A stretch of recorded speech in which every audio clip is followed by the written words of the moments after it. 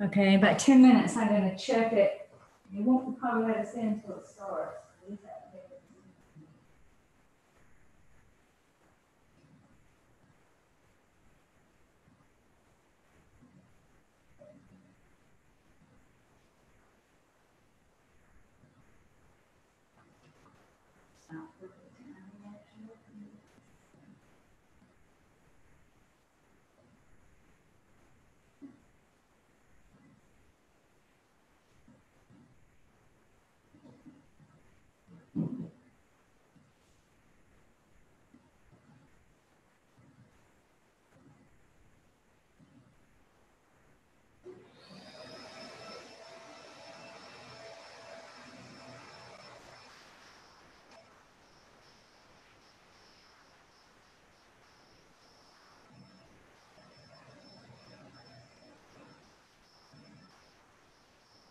So just remember that if you start walking around your house and you're somewhere you shouldn't be with the camera on.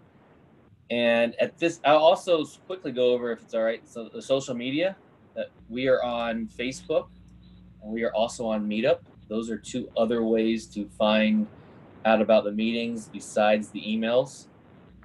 I encourage everyone to check in on Facebook to this meeting. That helps it grow so more people find out about the PCREIA page, and then we get more followers. That means more interactions, and we can all grow together. That ties in well that we have a Facebook group. So there's a page, which is just the PCREIA putting out information, and then there's a group, which is a private group, and that means that you can ask questions if it's in between the meetings, and other people can just answer and chime in. And that's all I have. Okay, so now we know the rules. Also, sometimes whenever we're speaking, it may sound like we're speaking over each other. I know a lot of you have been doing Zooms, you've heard it, you know it happens.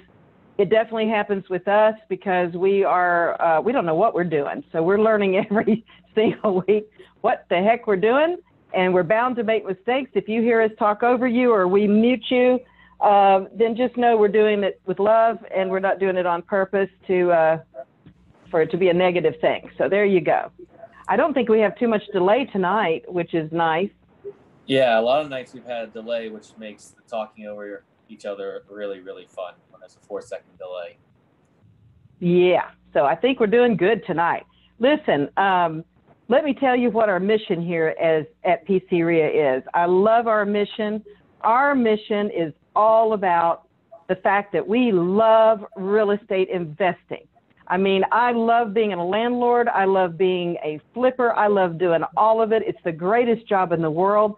Nothing else that I'm capable of doing. I am in a happy space when I am doing real estate investing. And I want to attribute my even saying this out loud in this way of how much we love real estate investing to David Tilney. I was sitting in one of his classes one time, and he made that statement about how he felt it was the greatest job in the world. And when he said it, it resonated with me. I thought, you know, we just don't say it out loud enough, how loud and proud we are of what a great thing this is to do in life. I mean, you can buy properties and change neighborhoods. You can provide good housing for folks and treat them in a way maybe they've never been treated before, being really good to them. You can change lives for generations by creating wealth that goes on way past our lifetimes. And so where else can you do that? I mean, in the way that we do it, it's just wonderful. So that is what we're all about here, and the education to get you to that point. We really are about do no harm, truly share and support each other. We believe we rise up by lifting each other. There's true power in kindness, and we try to cultivate that here at PCREIA. I think you'll see it if you come to our meetings and you participate with what we do. We are all about investors supporting investors. In fact, let me tell you about our meetings. We don't know when we're going to open up again for regular in-person meetings. We have no idea. But we are going to continue these Zoom meetings even after we open up and start having our regular meetings where we meet every month. Right now, we're having 4 to 5 meetings per month, one every single week. Most of those are for members only. We have one meeting a month like this right here where it's for everyone and anyone. It's free to everyone. And then after that, all of these other meetings, we're having what we call our midday mindset or midday mastermind. Thank you. Midday mastermind meetings at lunch. And then we have another 6:30 p.m. meeting in the evening once a month. It's also about hot topics where we talk about absolutely anything. Those are wonderful meetings. They feel private and intimate because it's not a huge number of folks on there. And we just share absolutely everything with each other. Lots of resources, places to get funding, properties and deals. You also can pitch your deals there at those meetings. So we hope you'll join us, and we hope you'll fall in love with us tonight if you're not already a member, and you'll become a member so that you can be a part of all of these meetings that we have coming up. Let's go to our corporate sponsors. We like to give them just a moment at the beginning of the meeting here to give a shout out, see what they're up to, tell us a little bit about who they are. Who do we have on the meeting tonight that's a corporate sponsor? I see Milton, you're right there. Right beside us, yeah. Milton, tell us, say hello, and what are you up to? All right. Well, thank you, Liz. Thanks, everyone. This is so exciting because I did not anticipate that you were going to do so well on Zoom. Liz and Adrian and Chris and the rest of the team, you guys are doing a phenomenal job. I really wasn't sure what was going to happen, and this is very unexpected. And I am just so proud of you. I need to help more when I can. Thank you. You guys, it's incredible. Okay, so yes, I'm a licensed real estate agent. We own a small office, and I help people that need to buy, sell, do property management as well. But really what I love the absolute most are creative deals. And, you know, it just so happens that tonight we're going to have one of the people that I think is got one of the most incredible minds, Fortunato. First class I attended with him was like 10 years ago in Tampa. And anyways, if I can help anybody in the capacity of a real estate agent with comparables, the correct ARV, that kind of thing, things that I'm not going to charge you a penny for, I'm happy to do that. But just know I can't talk creative, and it's my passion. Real estate brokerage kind of pays the bills, but being an investor is really what it's about for me. I love both though, so if I can help anybody with anything at all, just reach out to me, give me a call, and I'm happy to help any way that I can. Thank you. Awesome, thank you. I tell you what, you need a good, any of you out there, you know this, if you've been doing this at all, any length of time, having a good realtor or more than one on your side is invaluable. And when you have someone like Milton, who is an investor himself and knows how to create deals that are structured in a way that's a win-win for everyone, well, you just can't beat it. I mean, he can make deals happen when maybe another realtor might not be able to, just because he's got the training, he invests in education, and he's a super guy. I mean, goodness gracious, are we lucky to have him in our group? So thank you so much, Milton. We appreciate you. Thank you, Liz. Hey, another great guy we have that I see popping up here. Okay, Frank, you're already smiling, so you know I'm talking about you. So Frank Falco, tell us who you are and what you're doing in life. Okay. You started it. My name is Frank Falco. I'm a full-time investor, and my wife and I and my daughter Cindy, we run Equity Title here in Lakeland. We do closings all over the state of Florida, and we've been doing it in this building for 19 years. And we've been doing quite a bit of mobile home work right now, mobile homes on land. And boy, you'd be surprised how many of them, before we get them, are really messed up. So, shaking your head, Adrian? I'm not that surprised, but yeah. it's, you know, doing a mobile home, if you ever plan on selling it down the road, you better get it done when you buy it, because it's just going to be a nightmare later on. But anyways, we're investor experienced, and like I said, we do short sales, we do land trust, we do owner financing.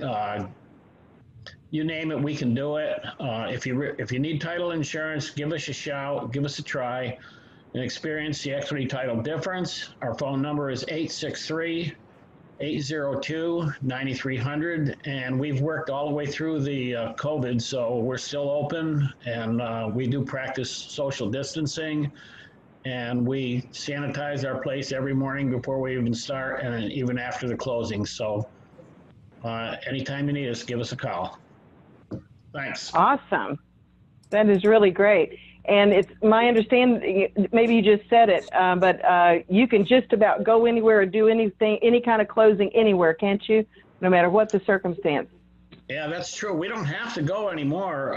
They've got this new closing or this new type of closing. It's a platform that they have, and it's kind of like a Zoom call, and you have the clients on the other end, we're on one end, and we can actually approve the notarizations right online. So as we're watching them, so it's just real easy. We still got the mobile notaries that go out there.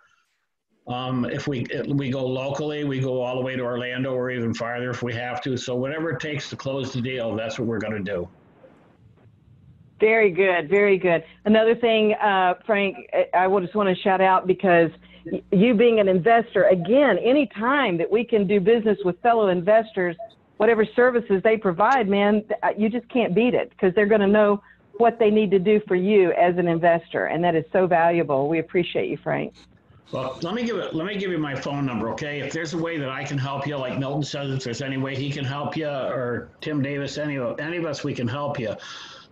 Feel free to call us, and we'll chat with you. It's 863-529-7553. That's my cell phone. 863-529-7553, and I'll guide you the best I can. Okay. Awesome. Thank you, Frank. Okay, I think we have a couple. Let's see, Catherine. Catherine, you're in the house. Have you learned how to unmute yourself, Catherine? I did. Awesome. Tell us about your world and what you got for us. Well, I've been working straight through this whole COVID thing. I've been so blessed to have quite a few PCREIA people contact me. Of course, there's a lot of stuff going on in people's homes where they live, you know, with everybody stuck inside. People are thinking about what they're doing at home, and now's the time to fix it while they're there. And so we've been really quite busy. One of the things that is a little bit of an update as far as some of our investor-friendly products. You know, when I started with PCREIA, we dealt predominantly with American-made cabinets, and one of the things that I did bring in was some very high-quality products that were made in China. There's a lot of stuff out there that's not high quality, but we have some that really is. But we've been hit with some pretty severe import tariffs this last year. I'm in the fourth wave of serious tariffs on Chinese products, but I'm happy to say that one of our favorite vendors has retooled and opened up manufacturing in Vietnam. And we are bringing in a lot of cabinets from Vietnam, which is really important to me because my husband is a Vietnam vet.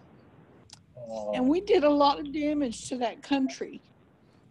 And I'm really happy that we can do something to help rebuild that country. So some of the nicest products that we're bringing in from overseas right now are actually coming in from Vietnam.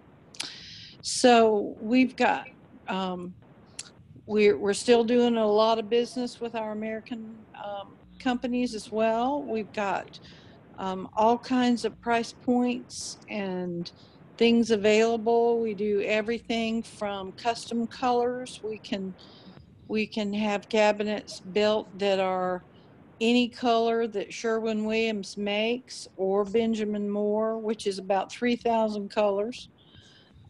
So we can do it all. And here, if anybody wants, a consultation on how they can maybe save money by design, I go out and help them lay out a plan and maybe give them fresh eyes on a piece of property that, I might be able to think of some way to do something that you haven't thought of yet. And so I do that a lot. That's one of my favorite things to do, is go out and help you figure out the puzzle, and then help you figure out how to use your money the best. So you've definitely done that for me, Catherine, and many of us here at PCREIA. I know I've done hundreds and hundreds of flips, thought I knew everything about kitchens you could know after doing so many. And then Catherine waltzes right in and shows me something on one that I had ordered from her, a way that we could save some money in a design concept that I hadn't even thought about. So she can absolutely do this for you guys if you're doing some remodeling, and she'll do it whether you buy cabinets from her or not. She's amazing. This is true. I believe I helped you install cabinets that were bought by somebody else. So you absolutely did. In fact, you walked in there with a screwdriver and showed my guys what they were doing wrong. So yeah, absolutely. You can't beat that. I love what I'm doing. This is my 43rd year remodeling kitchens and bathrooms.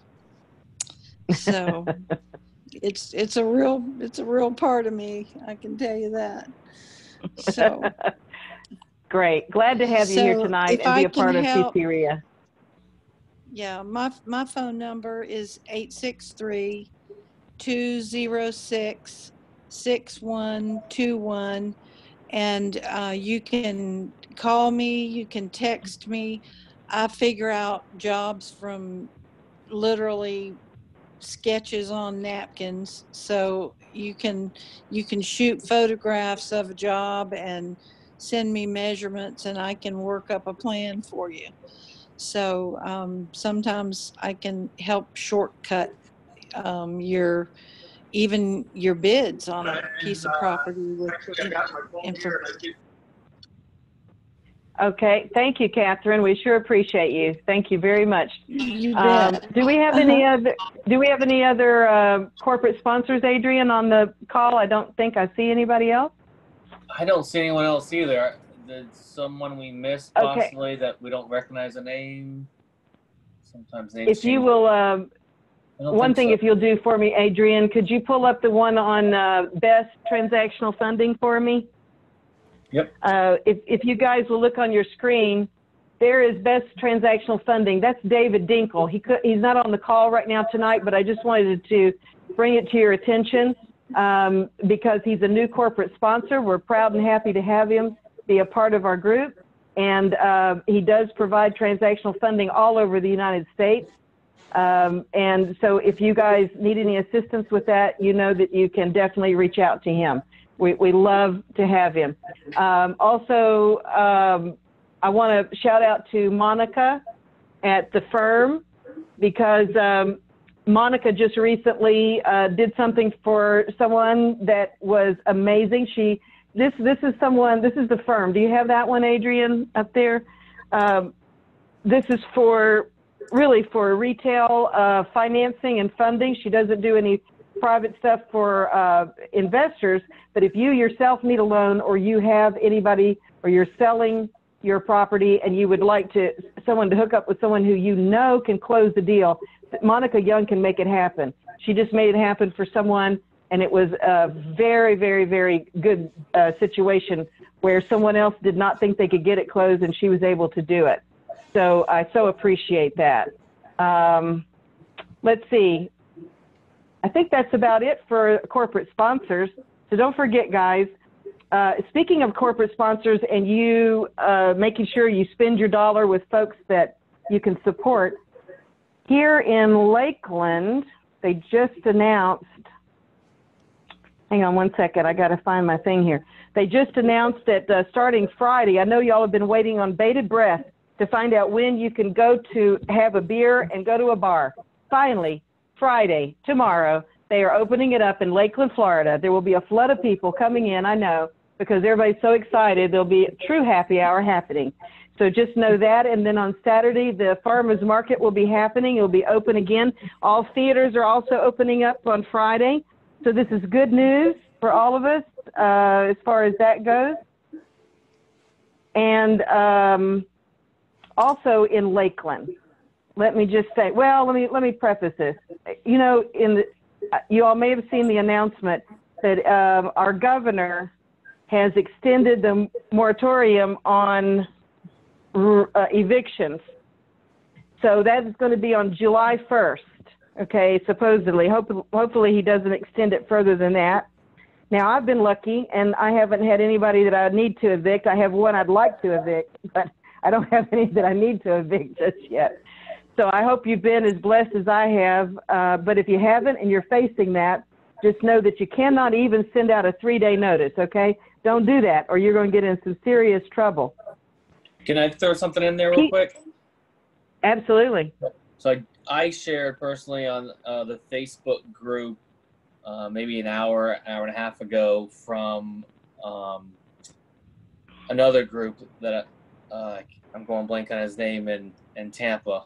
But anyways, he posted that there is apparently kind of a scam going on that lawyers are telling their tenants to ask for a 3-day notice because they need it for their rent assistant programs and everything. Matt Funks, thank you, Kevin. Matt Funks, he has a landlord group. So they're telling you to ask the tenants to ask for a 3-day notice, so then the lawyer can go after the landlord. My goodness. Yeah. Here we go. Just be careful about that. And that came from evictions.com, Harry Heist. That's where he sourced it from. So it's in one reason to stay connected with investors in general. And then like the Facebook group, you know, we try to share stuff like that when we hear about it. Just got to be careful. Hey, Adrian, can I say something for a second? Yeah. Yeah. So yeah, we really got an issue there too, because some of these tenants need a 3-day notice to give to agencies to get help. I actually had one ask for, they needed me to give them a 3-day notice. They give it to the agency. They have to have something to give the agency that says that they're behind on the rent to get assistance. So I don't know what the right answer is, but we're going to be walking a tightrope trying to figure that out, I guess.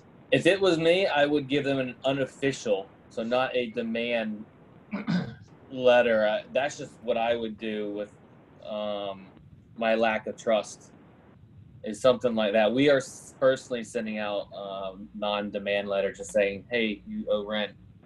But I don't think we want to get too deep into that right now. Maybe that's the after hours topic. Could you not just send them? Could you not just send them a statement showing that they're behind? There is Adrian just mentioned Harry Heist. He's an attorney that all he does is landlord general law for property managers. There is a different form. It's actually a reminder letter. It's done by an attorney. If anybody needs it, just send me an email, call me. My number is area code 863-899. I'll put it on the chat box here. But that really is the only notice. It's not even a notice. It's called reminder letter. It's very purposely worded, very carefully worded by Harry Heist, the attorney.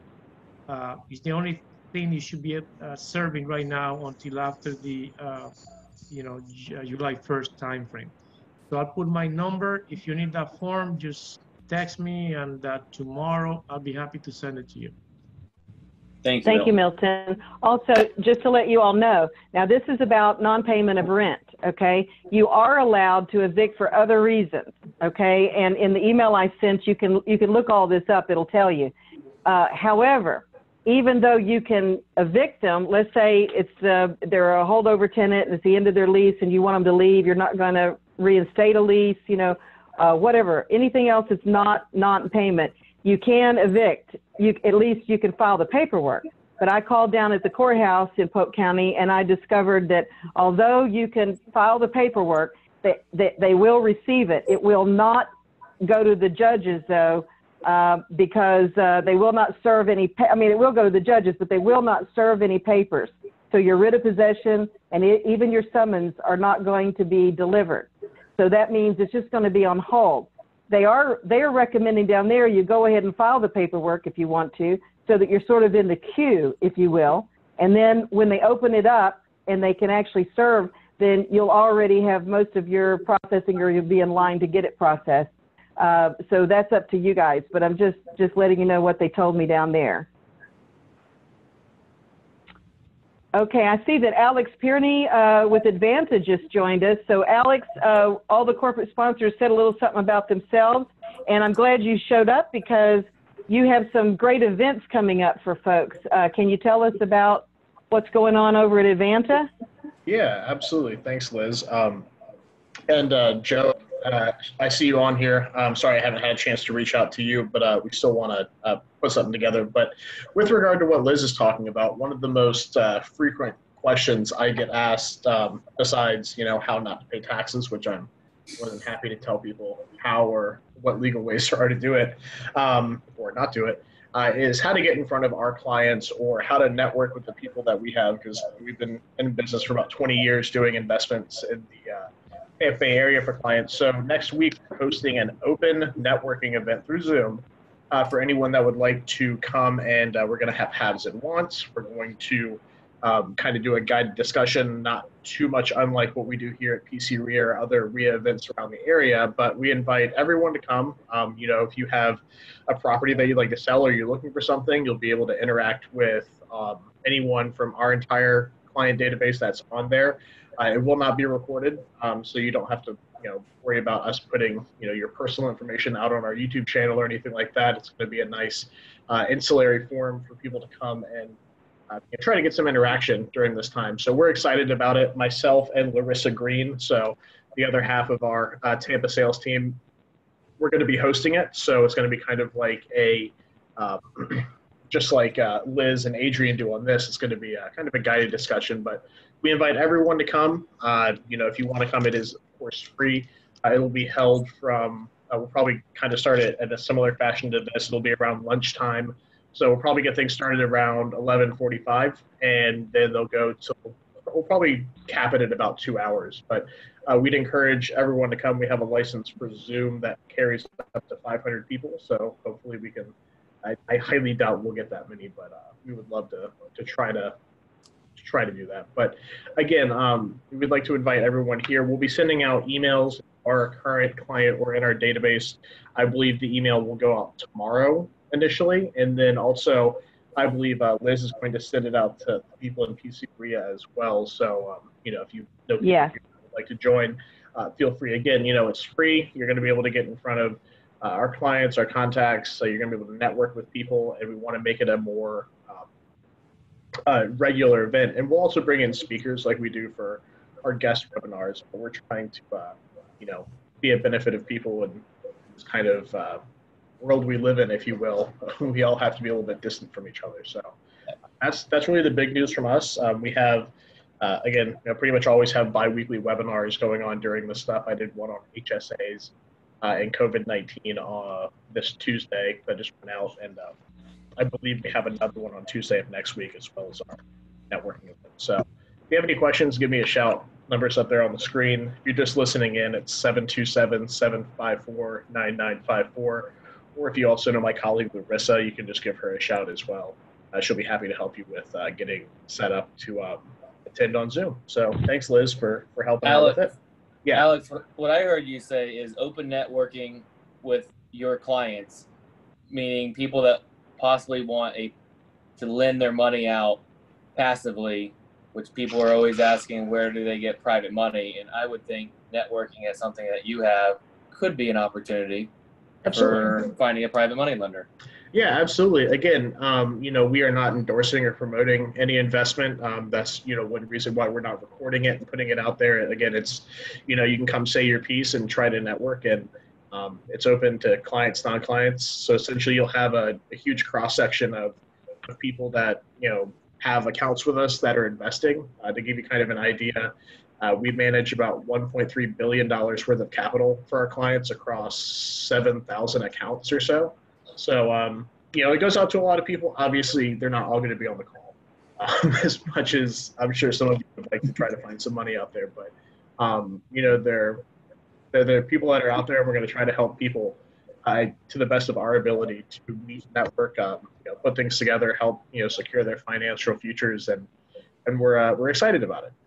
It'll be fun. So again, come one, come on, and let's try to make this a good event.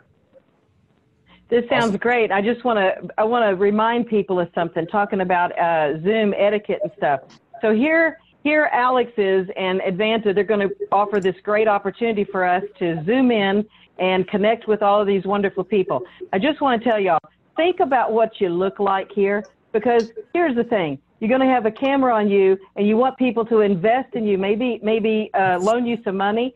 So clean up a little bit, will you? Because not everybody looks as charming as Adrian and Alex do. They grew out their beard. They look nice. I mean, even Pete Fortunato, he's grown. He looks like a mountain man, and he looks handsome and very sexy. But not all of us do. That's why I don't have video. My beard and mustache don't look too good right now. So I'm just telling y'all, remember that people can see you, okay? So clean up a little bit.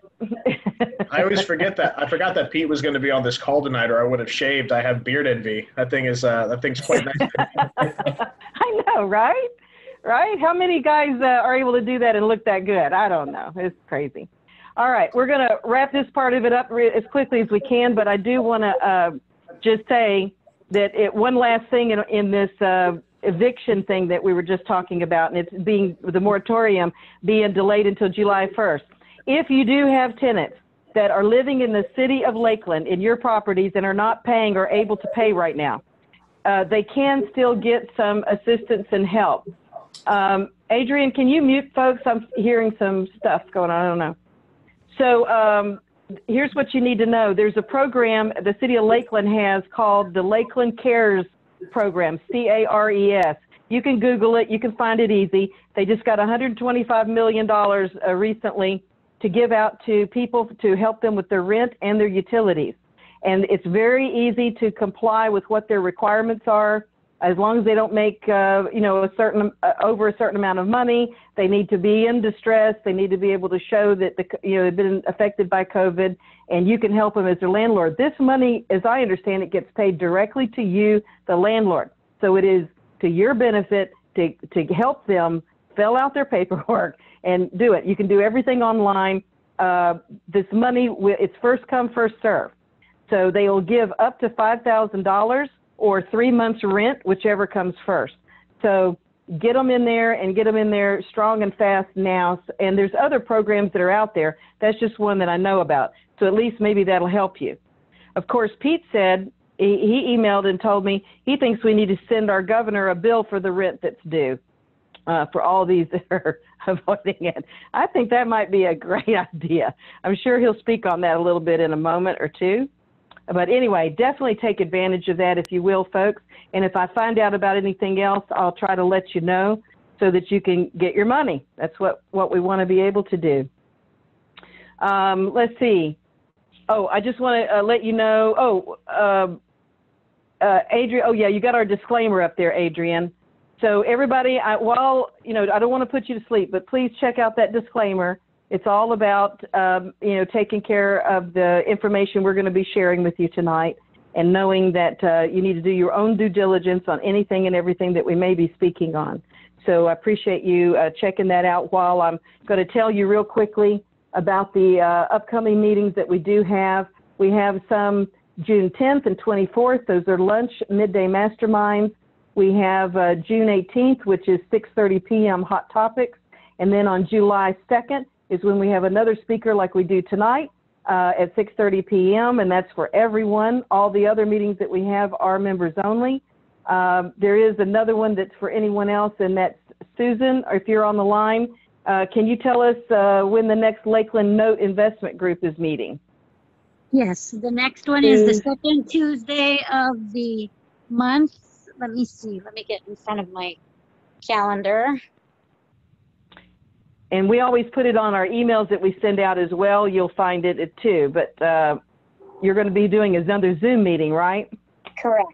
I have to get it set up again because I'm still new at this technical stuff. I want to make sure I don't put a password on it because then people have trouble getting in. So that's why I haven't set it up yet, because I'm going to make sure I get help this time because it was a little tricky. Okay. So it's the 9th So this is of June. Tell us what it's about so that people know what the Note Investment Group is.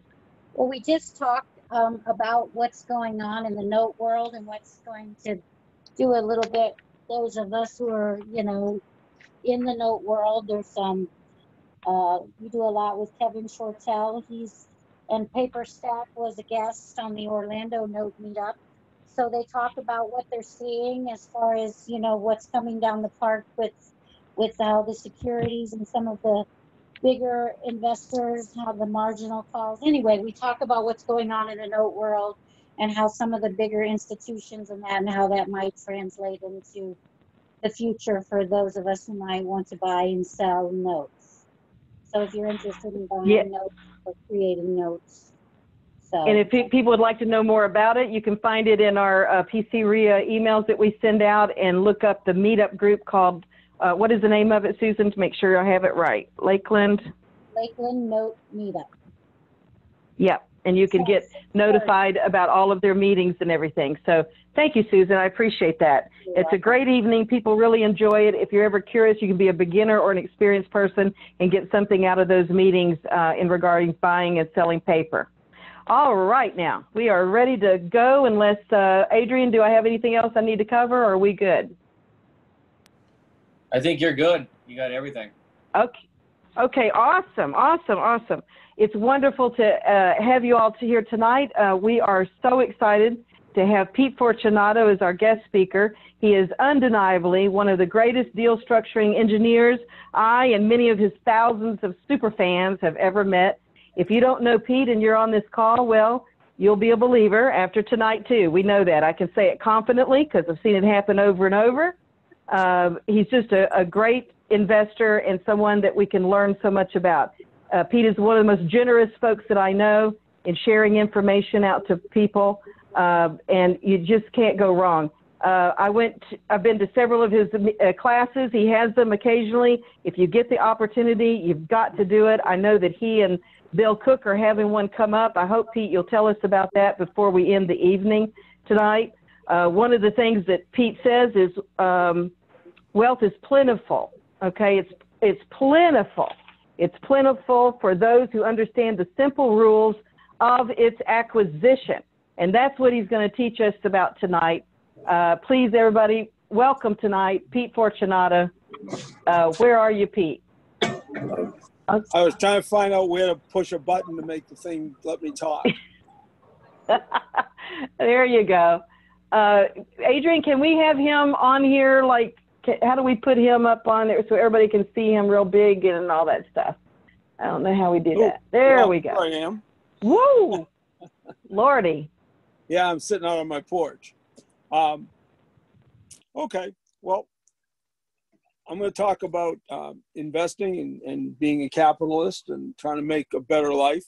But I'm going to start by saying I don't love real estate. I love people. I love helping people. And that's what enables you to be successful as an estate builder.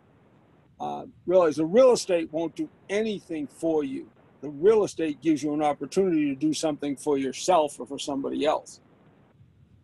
And so when I benefit, and when any of you guys benefit in a deal, it's because you've enabled somebody else to benefit. And that means you do something for someone else, or you put them in a position where they can do something better for themselves. one of the big issues or one of the big problems you get is that people in the United States have been so trained to not think, that they do the same things over and over and over again. And one of the big things that they do that's a mistake is that they value things in terms of dollars. And the dollars are not what it's all about.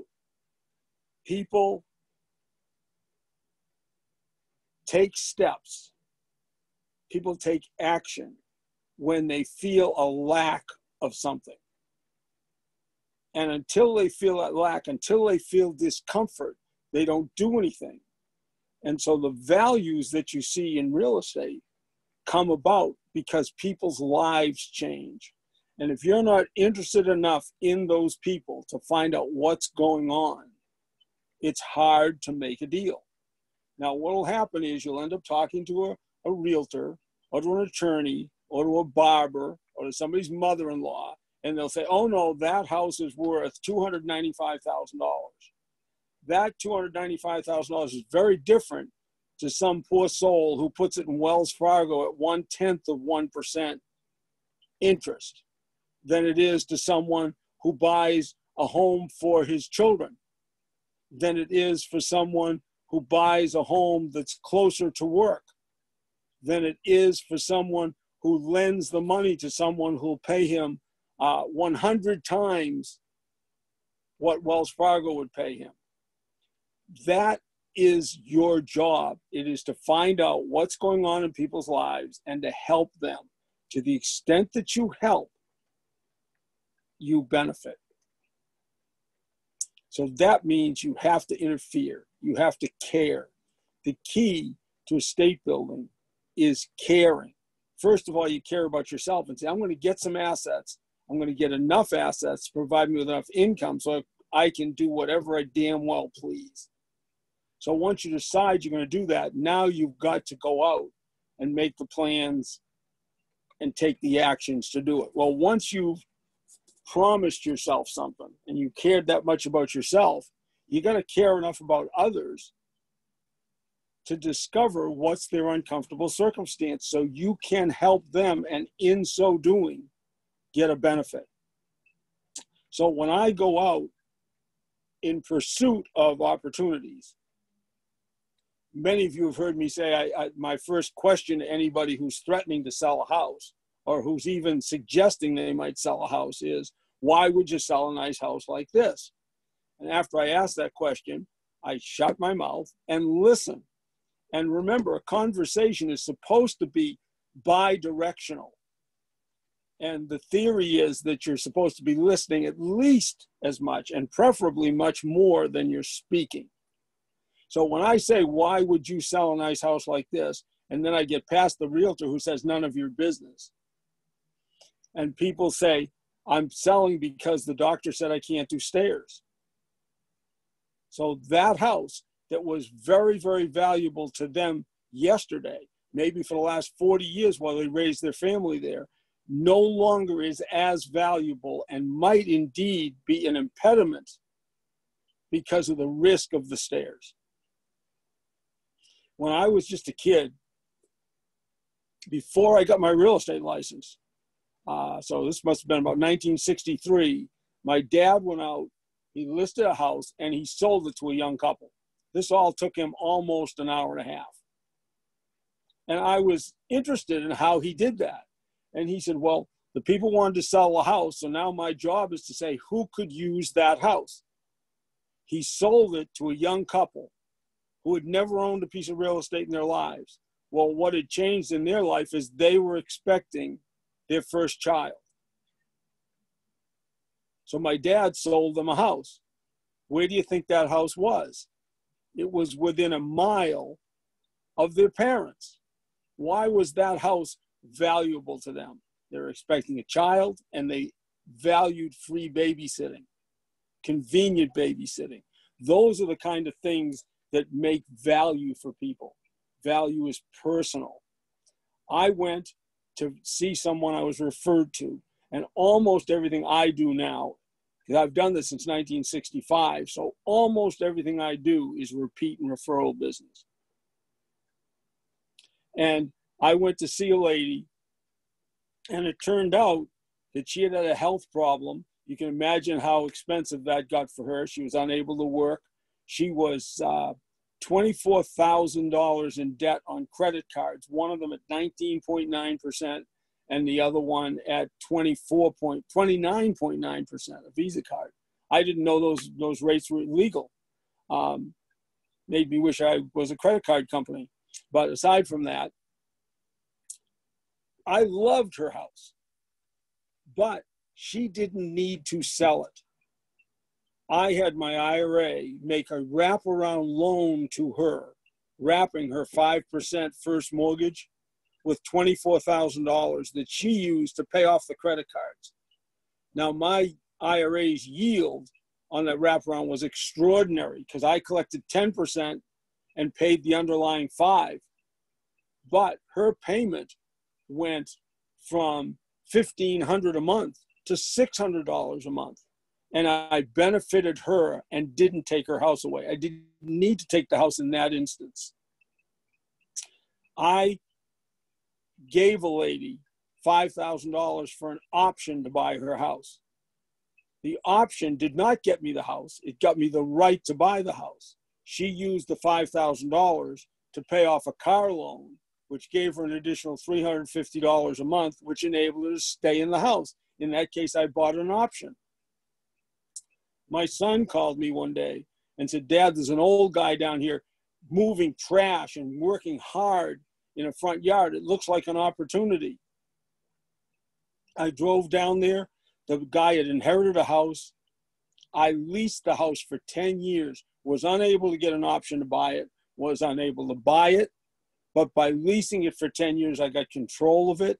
I got to get to know the gentleman very, very well over the next half a dozen years. When the time came that he wanted to sell, he sold it to us. When he called me and he said, "Pete, I really have to sell this house now, and I'll sell it to you for $300,000, a waterfront house over here in Deer Beach."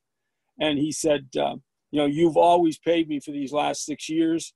I will take $300,000, which was a good price. It was probably 75% of retail back in the day. And I'll carry a mortgage for you." I said, "Well, you should come over to my house right away." And so he came to my house and we sat there. Now, I wanted him in my house where we could sit and visit and talk uninterrupted.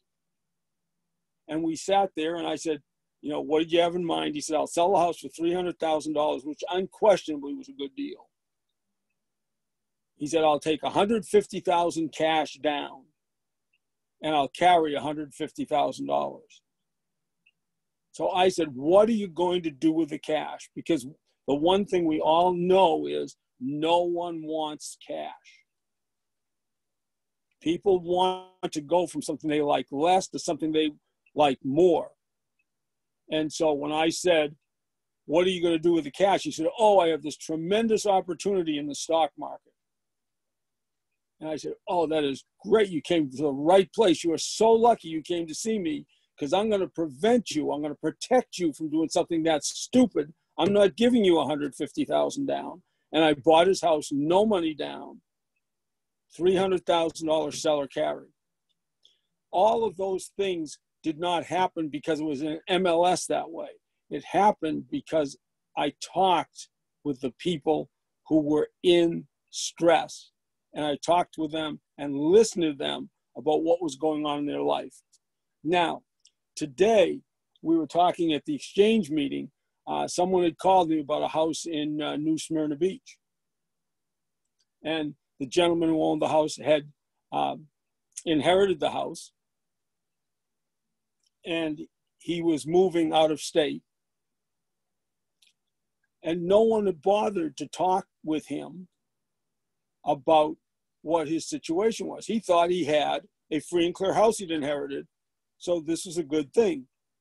Now, what does it cost to own an extra house? Well, it costs property taxes, and it costs insurance, and vacant house insurance is expensive. and it costs utilities, and it costs lawn care. And so in his case, and I'm guessing because I was not lucky enough to get face-to-face with this guy, that's $12,000 a year in negative cash flow, $1,000 a month going out. We structured a deal for a young man who wants the house to buy it for $1,500 a month in payments until the full price they'd agreed upon was paid. Now, what's that difference in the eyes of the person who's selling? That's a swing in their cash flow from 12,000 negative to 18,000 positive. That's $30,000 a year. That's $2,500 a month. Those benefits made that deal work. It's so very important to discover what is the uncomfortable circumstance. What are the people doing? I think that PCREIA put up the picture of the house that I use so often, just so you can look and see all the different benefits that are available. All of those things are available in every deal. In the first deal I talked to you about, the only benefit I got was income and yield because I made a loan, a wraparound loan. My IRA made a loan to those people. So she kept the growth in the house. She was holding the house, so she didn't take the profit. She kept the management of the house because she owned it. She used the house. She had the amortization on the underlying loan, and she had the security of owning her home. I took income and yield for my benefit. The next transaction I talked about, I went into the lady and paid her $5,000 for an option to buy her house. She was able to keep her house. She was able to keep the use of the house. Tax benefits had it been a rental, but in this case, it was not a rental. She had the income, which meant that she had a rental payment or a mortgage PITI payment that she could afford. The loan underneath it was amortizing, and she got to stay in her home. All I got from that was the growth. Now, I might have structured that option so I got the growth and the amortization. But in the instance I'm talking to you about, I only got the growth.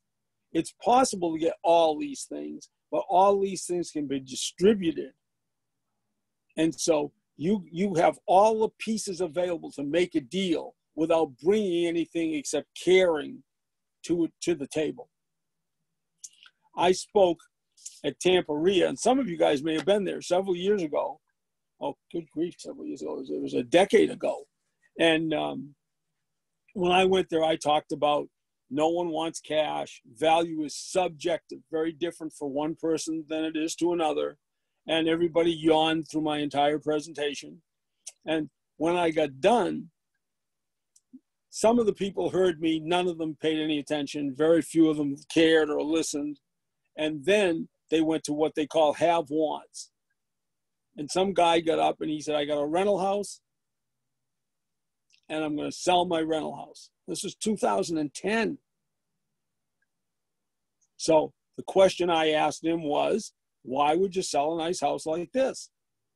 And he explained that his daughter and grandchildren needed a car.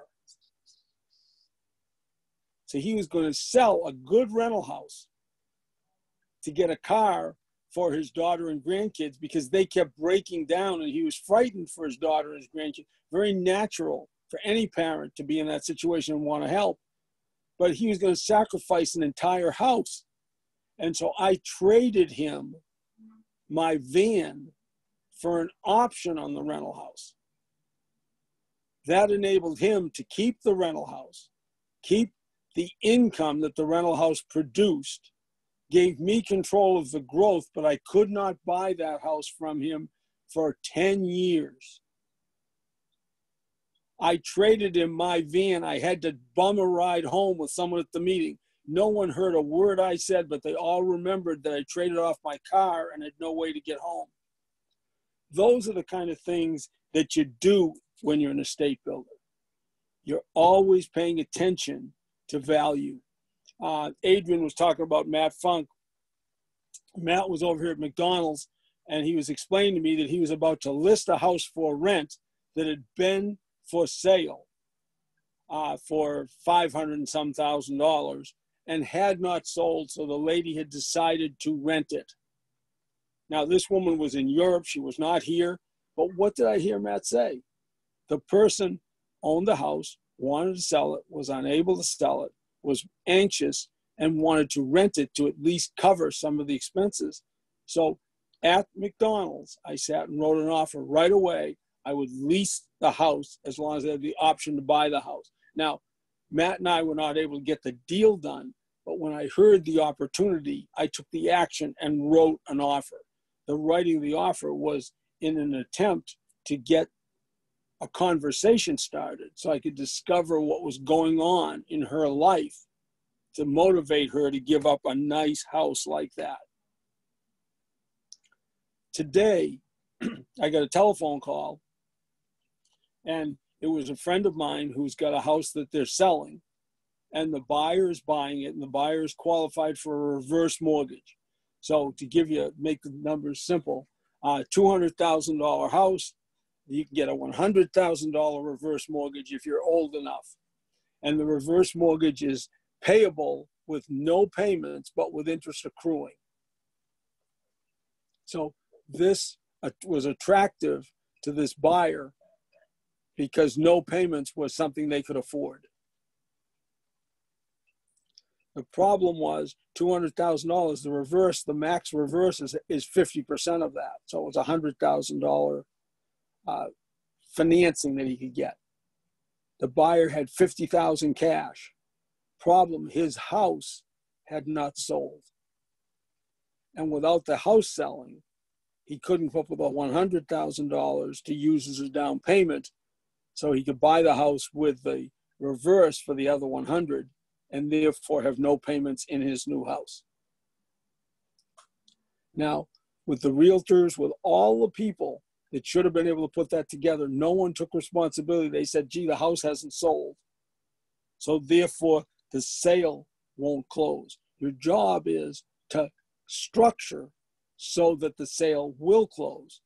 So what happened was I said to the sellers of the house, carry a note for the other $50,000 on their home, on the buyer's home that's not yet sold, due and payable in 1 year, or on sale of the house. That way you're not aggravating their payments. They're planning to sell the house to come up with the equity to convert it into the new house, and they could make that deal and close right away. That's your job. It's to sit down, to listen, to care, and structure something that will work. When you value things in dollars, you're making an intellectual mistake.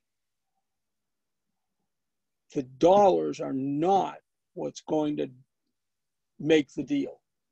It's what those dollars are going to enable the other person to accomplish. I have a friend who's an incredible numbers guy, and he's still kicking himself because in 2006, he missed the top of the market by about 3% when he sold his house. And he's still, 15 years later, unhappy that he sold his house for $600,000 when if he had just moved 2 weeks earlier, he could have got $620,000. And when I said to him, I said, well, why did you sell that nice house? He said, because my family needed a bigger house. So I said, well, what did you do with the money? He said, I bought the bigger house. I said, are you happier in the bigger house? Oh, yeah. Well, so what happened is he gave up a house that fitted him, fitted his family less well, and got one that he liked more. And instead of being unhappy about dollars, what the correct way of thinking is you look and you say, boy, I benefited my family by moving up to a better house. Okay, I'm going to move myself and my iPad inside because I'd like you guys to really hear me without listening to the music next door. Is there a party next door, Pete? Is that what you're saying? And you weren't invited? No. It's not a party. It's just I got neighbors who really like music and they enjoy themselves out there. And so I'd rather not be bothering them. I'll just get out of the way and come back inside my house.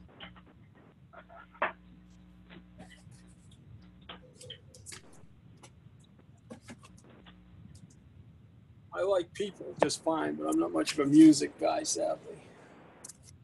I heard you were a great dancer, though. No, I really don't dance. Remember I said I love people and I like to help? If I dance, someone's getting hurt. Listen, can you make your camera so we see your whole face and not just like your eyebrows or your nostrils or something? I can't tell you. Okay, work on that. Is that better or worse? I mean, I'm just tipping the iPad until you guys say okay. Yeah, no, I think that's pretty good, Pete. Right? Yeah. Okay, all right. Okay, so I've just gone over a whole lot of different deals. I mean, 3 of those were done today. Some of you guys who've known me for a long time realize that sometimes one gets way too creative and courageous. And in 1982, that was my story. I bought 400 timeshares. Now, I don't know if you realize it, but 400 timeshares can be a burden. I bought them with no money down and no payments for 18 months. And then payments began at $23,000 a month. So what was my job now that I've been foolish enough to be that aggressive? To get rid of them, to sell them. To get rid of them, which does not mean to sell them. Now picture this. In 1982, I had 400 timeshares and I put them on the market for sale. How many would I have today? 395. Because selling is a bad way, a weak way, a poor way to move property. You need not to put up a sign and say a prayer that some buyer will come along who'll buy a property. You've got to be proactive as an estate builder. You've got to go out and make a deal happen. So instead of being a seller, I became a buyer. And I went out and offered on every property I saw that I liked. I offered some timeshares as part of the acquisition of those properties that I wanted. So I became a very aggressive buyer. And 18 months after I made that deal, I had no timeshares left. All 400 timeshares were moved without giving away a single meal into properties I wanted, into paper that I liked, into things I didn't like, but I liked it better than owning a timeshare. The reason I'm thinking about that today is the very last of those timeshares that I traded into something is cashing out on Tuesday of next week, a partnership share that I traded one of the timeshares for. So that was 1982. And the last 10 years, I've gotten $1,000 a year in income on that partnership share. And next week, I get about $10,000. If I had just waited and held those timeshares, waiting for them to sell, I would still have them. The $23,000 a month in mortgage payments would have made my life much less pleasant than it has been. It's so very important to become active in your estate building. I'm always explaining to people when I I'm doing kind of introductory talks at REIAs, that it all begins with caring about yourself and caring about others. That's where I started when I talked to you about I love people and want to help those people. I love myself, my family. I want to do good things for them. And so building an estate, getting enough assets to provide enough income so I was free was very important. But helping others was necessary to get me there. So caring both for others and for yourself is a first step. But you know, Gary Johnson likes to say that investing is a team sport. Well, even more than investing is a team sport, estate building is a team sport. And so from my perspective, every single deal I have ever closed, the single most important thing I acquired in that transaction was the ally, the person I helped, who became my friend and who referred other deals to me, made other deals for me, carried financing to allow me to acquire a house, bought notes that I gave from people who were Democrats who thought they had to have cash. Those relationships were so very important. In every case, if I look back, the relationship was more valuable than the asset I acquired in the deal. And so over and over and over again, after you care, you have to go out and learn how to do it. The way you learn is not with a book. It's not with a course. It's with finding people in your marketplace where you live who've been successful and taking them out to dinner, buying the house next door to them so they have to deal with you. When I was a young real estate agent, I would buy notes at discount. I had an opportunity to buy a note, a second mortgage, because that's primarily what I was buying back then. And recognize we're talking about 1960s and very early 70s. So a $3,000, $4,000, $5,000 note was a good sized note. Very unusual for me back when I started to get a note bigger than 10,000. But those notes often were a commission that was carried back by a broker. I could buy those notes. I could buy a note back in those days to yield 12%, which meant it would be sold at a discount. Or I could buy a note at par, get no discount, and get a yield of 6%. Over and over again, not always, but over and over again, I chose to get no discount because I wanted a relationship with the payor.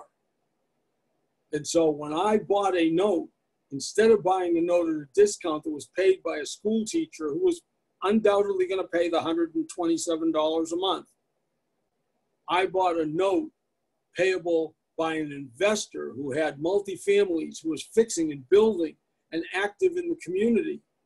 And I bought it with no discount. But what was I buying? Not just these $80 a month, but the introduction to that person.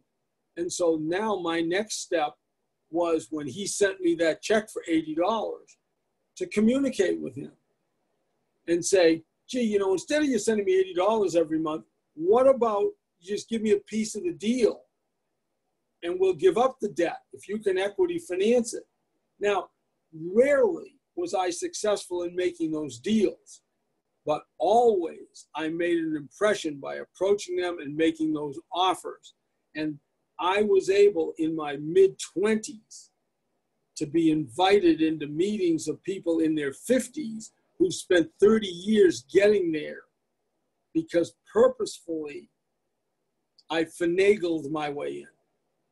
When there was a hearing for a variance, somebody wanted to put an additional apartment on a building. I never failed to be there to speak in favor of an investor who would invest in the community and build more. And people remembered that and met me, and we sat down and bitched together about the bureaucrats. That's the way for you to build an estate, is to get active, to build the relationships, build the allies, recruit the allies who will help you. When I made the deal, when I spoke for Gary Johnston out in Vegas, my topic a few years ago was relationships and wealth building. And I was sitting here in my house, just making some notes, and I was reviewing deals I've done with people. And almost always when I'm speaking, when I'm teaching, I'm using the examples of cases from my history. And so I found that in my 40 years at that point in real estate, I had done 71 transactions with 4 families. Now, when you think of how much easier and more efficient it was to do 71 deals with 4 families, rather than having to do 71 individual deals where you got to go and establish a rapport, prove that you're competent and trustworthy, find out what it is that they're trying to accomplish, and then help them. You'll find that getting back to the people who you have done business with in the past, it should be a primary occupation of yours. When you sit down, if you ever have any spare time and you haven't talked to people you bought houses from or sold houses to, you should call those people. That is really important. Years ago, well, many of you guys have heard me talk really with reverence about a guy named John Pochask, who was an old guy in his 40s when I was a young guy in my 20s, and he sold me a house. And the reason he sold me that, it was a triplex. The reason he sold it is, you see that picture of the house on your screen? The middle of it. Have you ever seen anybody who was tired of management? Management is far better than cash to make deals with investors. Because the reason people become investors is they want to have assets, buy them free time. And if they've got to spend their time managing those assets, it curtails that free time. So when I was 20 years old, I bought a triplex from John Pochask by promising, and recognize promise is the single most used currency in my world. All assets, all goods and services are currencies, are potentially currencies, but the promise is the easiest currency to use, and it's something everyone can give. To the extent that you keep your promise, you'll find you can do business ever easier. Well, I promised John that I'd pay him $33,000 for the property on Roderick Avenue. The only problem was I was $33,000 light of the $33,000 he wanted for the house. Well, it turned out that he had a $21,000 first mortgage on it. So that brought me down to only being $12,000 light. And so I said, well, I'll give you $12,000 for your equity and take subject to the first mortgage if you'll take the $12,000 at $125 a month, because I can rent the property, giving up the use of the property for income that I can use to pay John on the note. And so that's what we did. Because he sold me that property and I rented that property and people paid the rent. And so I could pay John on the note and I could pay the Beverly Cooperative Bank on the mortgage. John and I did 27 transactions in 30 years. And on top of that, he referred me many, many, many people that I did business with. When I moved to Florida, years later, so this was when I moved from Tampa to Pinellas in 1986, John saw that I'd moved and he sent me a check for $15,000 and said, you know, have some fun over there at the Florida beaches. Here's $15,000. Go buy some houses and we'll split them 50-50. Oh boy. And so that came about because I made the deal with him in 1970, 15, 16 years earlier. And because we had been successful and enjoyed one another and had a fast friendship and alliance, he sent me the money. I went out and I bought a house in Bonnie Bay. And I bought it back in the day for $7,000 cash. I negotiated a seller carry of $40,000 payable $400 a month for 100 months with no interest, and took subject to a VA first mortgage, which was about 20. So now I made a good deal using someone else's money, using someone else's equity. I financed it at 0% with the seller. And using someone else's credit, I took subject to the VA. The only issue was, back then in 1986, my kids were 8, 9, 10, 11. I wanted to spend more time with them and more time interfering in their lives. And I wanted to coach basketball while they were still only 10 and I could beat them. And so what I did is I called Dennis Kelch, who's a friend of mine over here. I said, Dennis, I got this house in Bonnie Bay. It's a really nice 3-bedroom, 2-bath, 2-car garage house. If I gave you 25% of it, would you do all the management? And so Dennis took on the management. So now I used John's money. I used the seller's equity. I used the seller's credit and Dennis's management. And what did I do? I watched. Now, when I was younger, I wouldn't have given up the management. I'd have done that work myself because I would have wanted the return on that work, which would have doubled the amount of equity I had in that house. But I'm just trying to show you how the pieces are there to build transactions. Now, many of you have heard me talk about subject to, and I avoid subject to pretender lender loans. I pursue subject to human being loans. I consider subject to institutional loans where they're portfolio lenders. And I go to a credit union and go talk to a real person. So let's take you back to 1995 and talk about a subject to deal.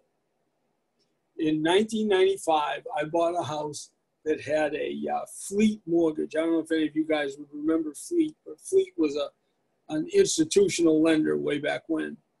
And in 95, there was a 10% mortgage on this property. I bought the property for $435 down and took title subject to a $40,000 10% mortgage payable to Fleet, $450 per month. See, I can't tell because I don't hear or see anybody. I'm hoping that I'm not just talking to no one and that people are hearing what I'm saying. But in any case, I bought it subject to, despite the fact there was an institution of that. The reason I bought it was because it was so very little money to take it subject to, and because I could rent the house for $750 a month. With $750 a month back then, 40% vanished to taxes, insurance, maintenance, supplies, cleaning, advertising, and so the property would pay for itself. Now, that mortgage paid down, and over the next 3 years, it had paid down from $40,000 to $35,000. It's still 10%, which was high, not as high as it sounds today, because now we're talking about 1999. So what happened was, remember Alex talking about Advanta? I had a friend who had an IRA. And so I said to my friend, does your IRA have $35,000 in it? And it did. And I borrowed $35,000 at 8% from the IRA with payments of $450 a month. So I didn't increase my cash flow. But what did I increase? I increased my safety by getting rid of an institution and replacing it with a human being who was a friend of mine.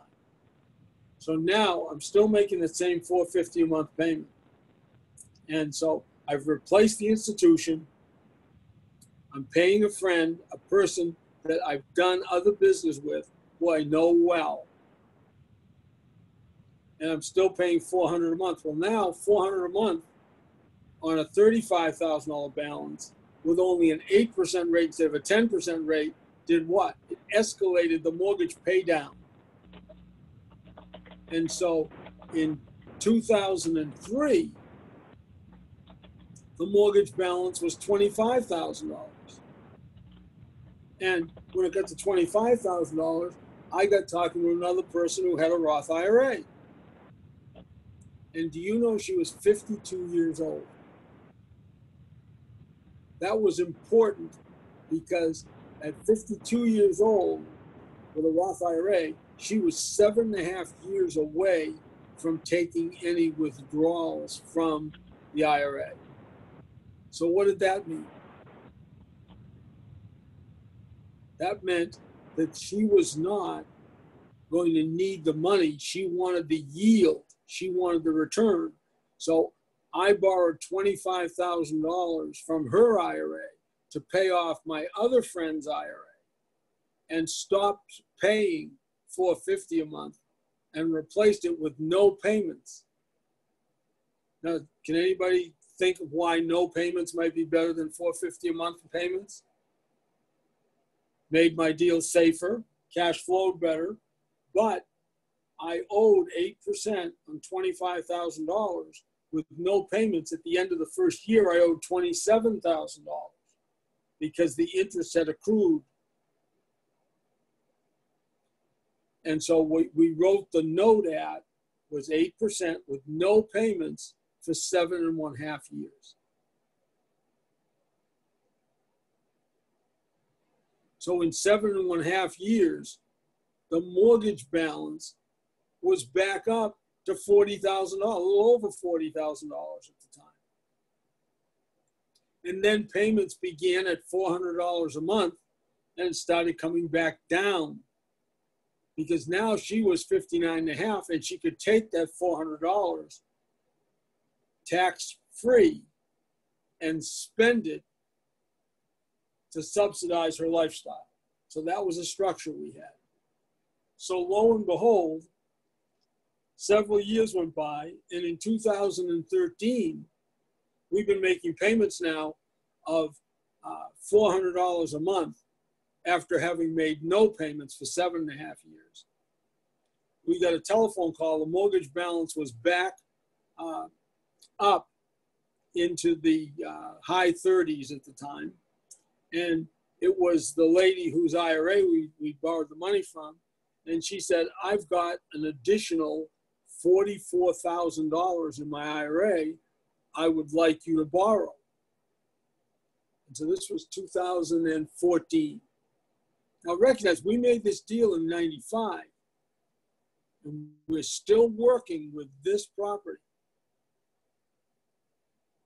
And she's, I'd like you to borrow the $44,000. I said, wait a minute, why do you have $44,000? I thought you were going to spend the money when you got to be 59.5. She said, well, so did I, but I'm still working. I like my job. I don't need the money.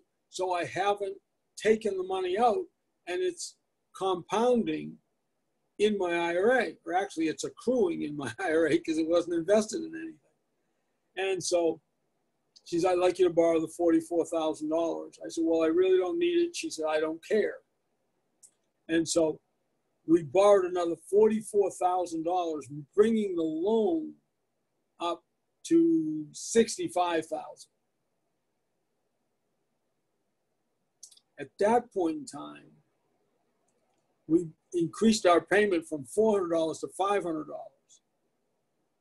And in 2019, we got another phone call from her. And she said, I've got another $37,500. I want you to borrow it.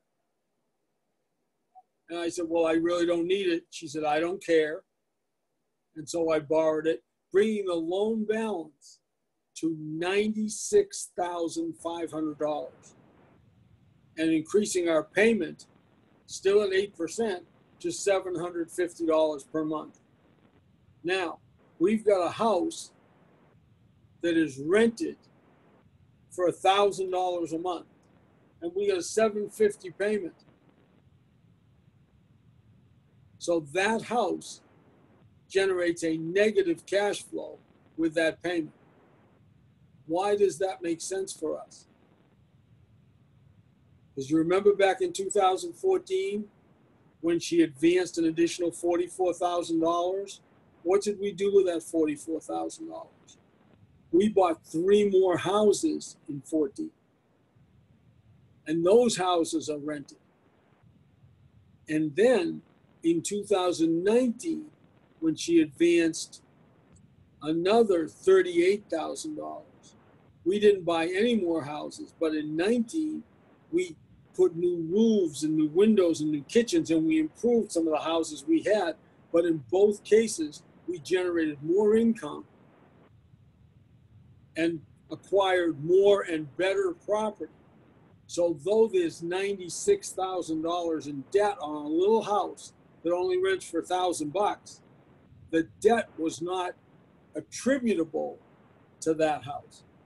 It's debt that was used to acquire more houses and to improve other houses. So now we're paying $750 a month until we fully amortize $96,500 at 8%. How long is that going to take? Let's say 25 years. That's 25 years beginning in 2019.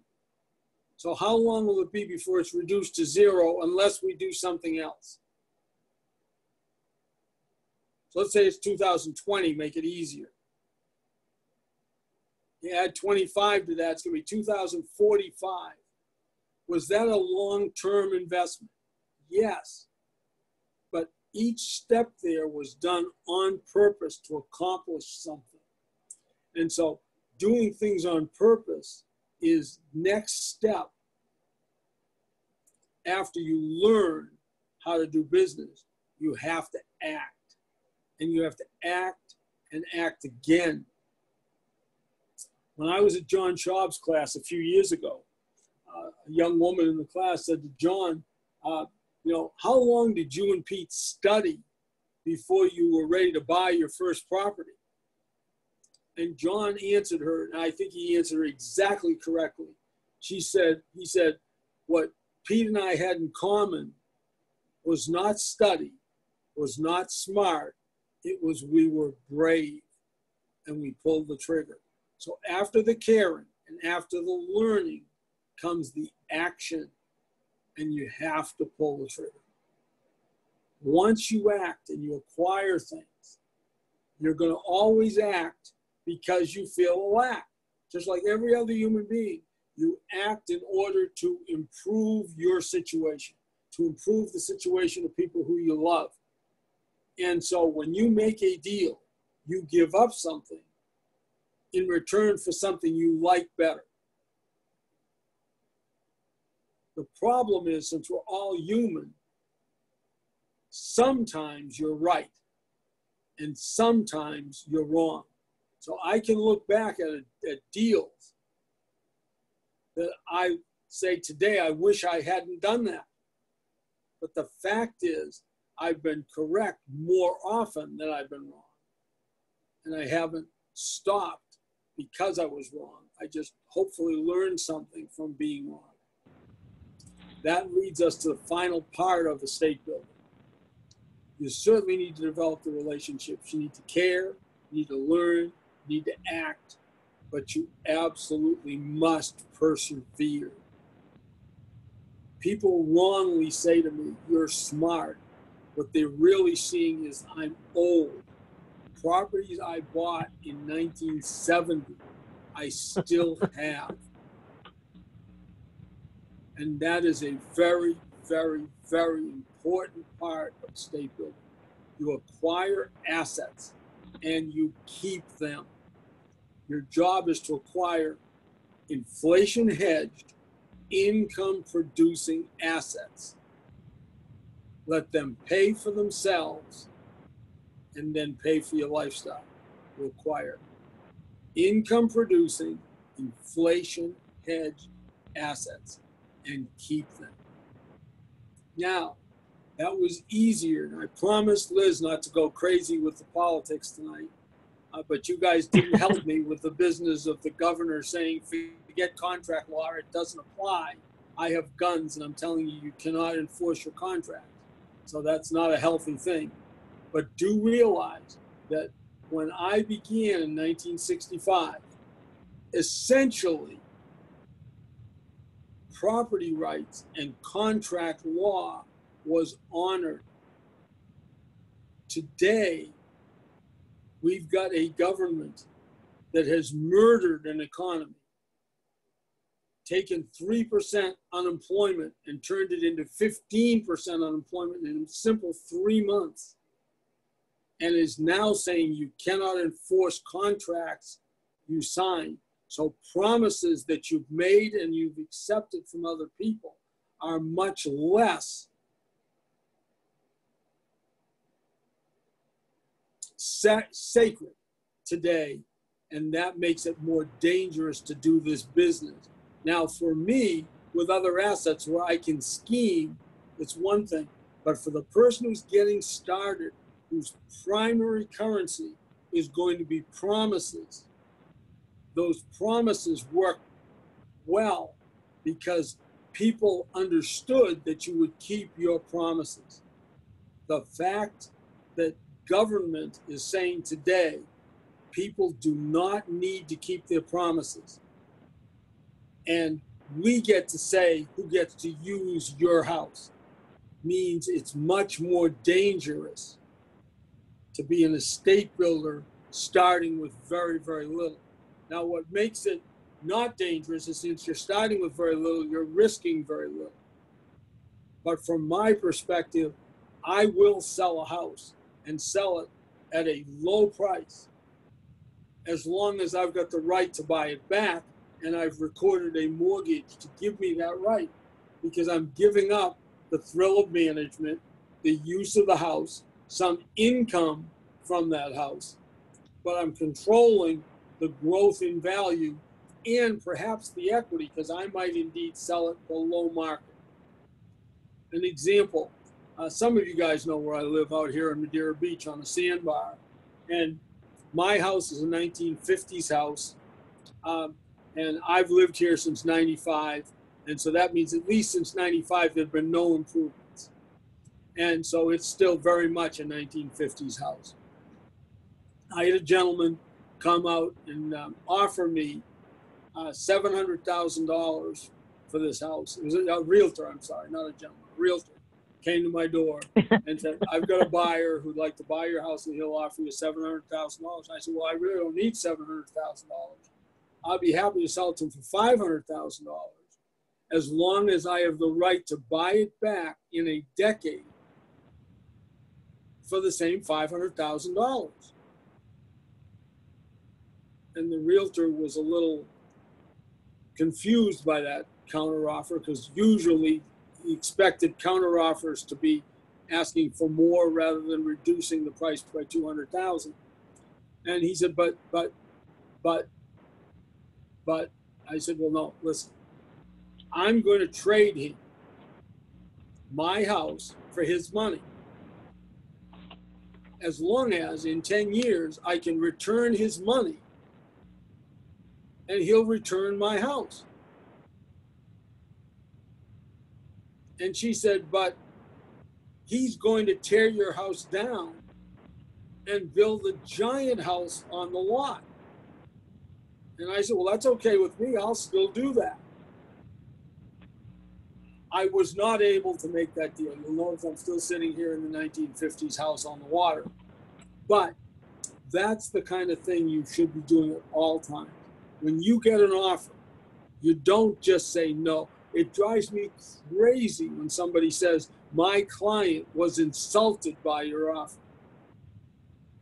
You should never be insulted by an offer. You should always encourage an offer. See what you can trade for. Because what happens is, if I get an offer, like my friend who missed the chance to sell his house for $620,000, so he only got $600 because he waited a month too long.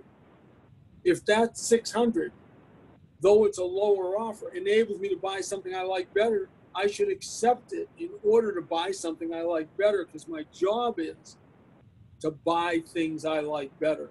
If I have a pool house, I will trade it for a non-pool house because I'm afraid of the risk and the liability of a pool. If it were my son, he would trade for a pool because he would enjoy the use of the pool. And that's just human beings who are different and like things differently.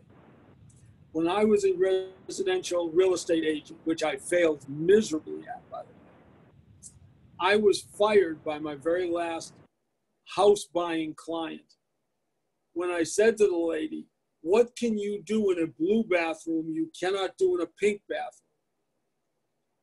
But the reason that I got so frustrated as to say that was because we found a house that was where it should be, right schools, right job, right amount of income, all the things she needed, right monthly payments, right square footage, convenient to her schools and churches, but she didn't like the color of the bathroom. And I was so incensed by that I lost my cool, mentioned to her that perhaps it would be worthwhile to enamel the bathroom, and lost a client. My career in real estate has been focused on building results, making transactions on purpose that would enable me to better myself and my family, and at the same time help the people who are sitting across the table from me. I bought a house last summer for $261,000. The lady got an offer after we had contracted to buy the house. You know the way sometimes people hear that a property sells, they say, oh, I would have paid you more than that. You know, people just have to say that. So her son called me and said, you know, Mom got an offer after we told our neighbors that we'd sold the house. One of the neighbors offered her $500,000. Now, does anybody remember what my price was? $261,000. So when he called and told me that, I said, listen, I will withdraw from the transaction and let your mother take the $500,000. Because that extra $250,000 was life-changing to that older lady. And I can do another deal. And so I canceled the contract. And the buyer, the next door neighbor, didn't buy the house. They were talking. It was fine. Said, oh yeah, I'd give you $500,000. But in the end, they came back to me, sold the property to me.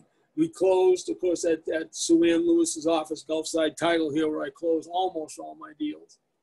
And as we walked from the office, this very nice lady said to me, listen, I got one more thing to ask of you. And I said, what's that? She said, please never sell this house to the next door neighbor. And so I promised that I wouldn't. Those are the kind of things that absolutely change lives and change what you can accomplish in the world. My transactions to this day, I'm 73 years old. I started doing this when I was 18. My primary currency is still promises. And because I have kept my promises over the years, the repeat and referral business continue to bring me more deals, more opportunities. Think for a minute about the people with whom you've done a good deal. I would bet that they liked you and you liked them. That time you spend getting to know people is so very important and so profitable for those of you who are concerned about building wealth. All the benefits on this house you see in front of you are available in every single deal. They're all there. Now, the businessman will try to buy the house lower so he can sell it and make a profit, because that's the income he wants. The investor will buy it to rent to produce income in the form of monthly cash flow, because that's the income he wants. The investor gets the benefit of depreciation, so there's tax benefits as additional income. So I can sell a house to a businessman, a flipper, to raise the cash if it'll enable me to buy a house that I like better. Liking it better may mean it rents better, may mean it's on a better lot, so I believe it'll appreciate better and it'll have more growth than the house I give up. And so giving the profit up to a businessman so that I can get a better house for me makes me not feel at all bad about the profit I gave up, because I'm focused not on what I gave up, but on what I received. I had multifamily houses when I was in college. That's what I invested in. I bought a triplex. I bought 4 triplexes and 2 fourplexes while I was in college. Those properties I later traded into single family houses. When I traded the multis into the single family houses, what did I change mostly? I hate the fact I can't hear you guys, so I don't know whether I'm making any impression at all. But in any case, in my perception, I gave up the management. I went to single family houses where I had a tenant who was taking care of the house, who was managing it, which gave me more time with my wife and my children. And that benefit of more free time with Jean and the kids was crucial. That was of such value that I didn't mind sacrificing the, quote, gross income in favor of the free time. Those are the kinds of decisions people make all of the time. And that's why you have to talk to them and find out what's going on. I can't tell you how many times I've made great deals with people who I liked and who liked me. When I had 33 houses, I was 35 years old. So when I got out of high school, I had no houses. When I was 33, Jean and I had 4 kids, and we had 33 rentals. At that point in time, our goal was to spend more time with our children, because the children were going to school at that point, and so we had to make sure we were there to overcome the bad influences they ran into in schools. And so we boiled our portfolio down over almost a 2-year period from 33 rentals to 22 better single-family houses that required less management, had less debt, and we invested in a portfolio of $300,000 in mortgages. And we did that specifically to provide us with $100 a day in income, cash flow from the mortgages. So that $100 a day, now this was 1982, that $100 a day paid our bills. It enabled us to do what we wanted to do with our children, which meant we didn't have to take anything from the houses. We were able to leave the houses alone and let them grow up. We spent the $100 each and every day. That $100 a day ran that $300,000 mortgage portfolio down to $85,000 in 1995. So that meant that in that 12 years while our kids were in school, we spent $215,000 of our capital on lifestyle. We did that on purpose. We spent $215,000 of capital on lifestyle. And we spent all of the interest. So we were able to do the things with our children that we wanted to do. Then, in 1995, when our kids were launched, I had $85,000 in paper left over that was paying me $1,450 a month. I traded that residual paper back into real estate. The real estate was a nice 3-bedroom, 2-bath house over here in Pinellas. It was rented for $795 a month.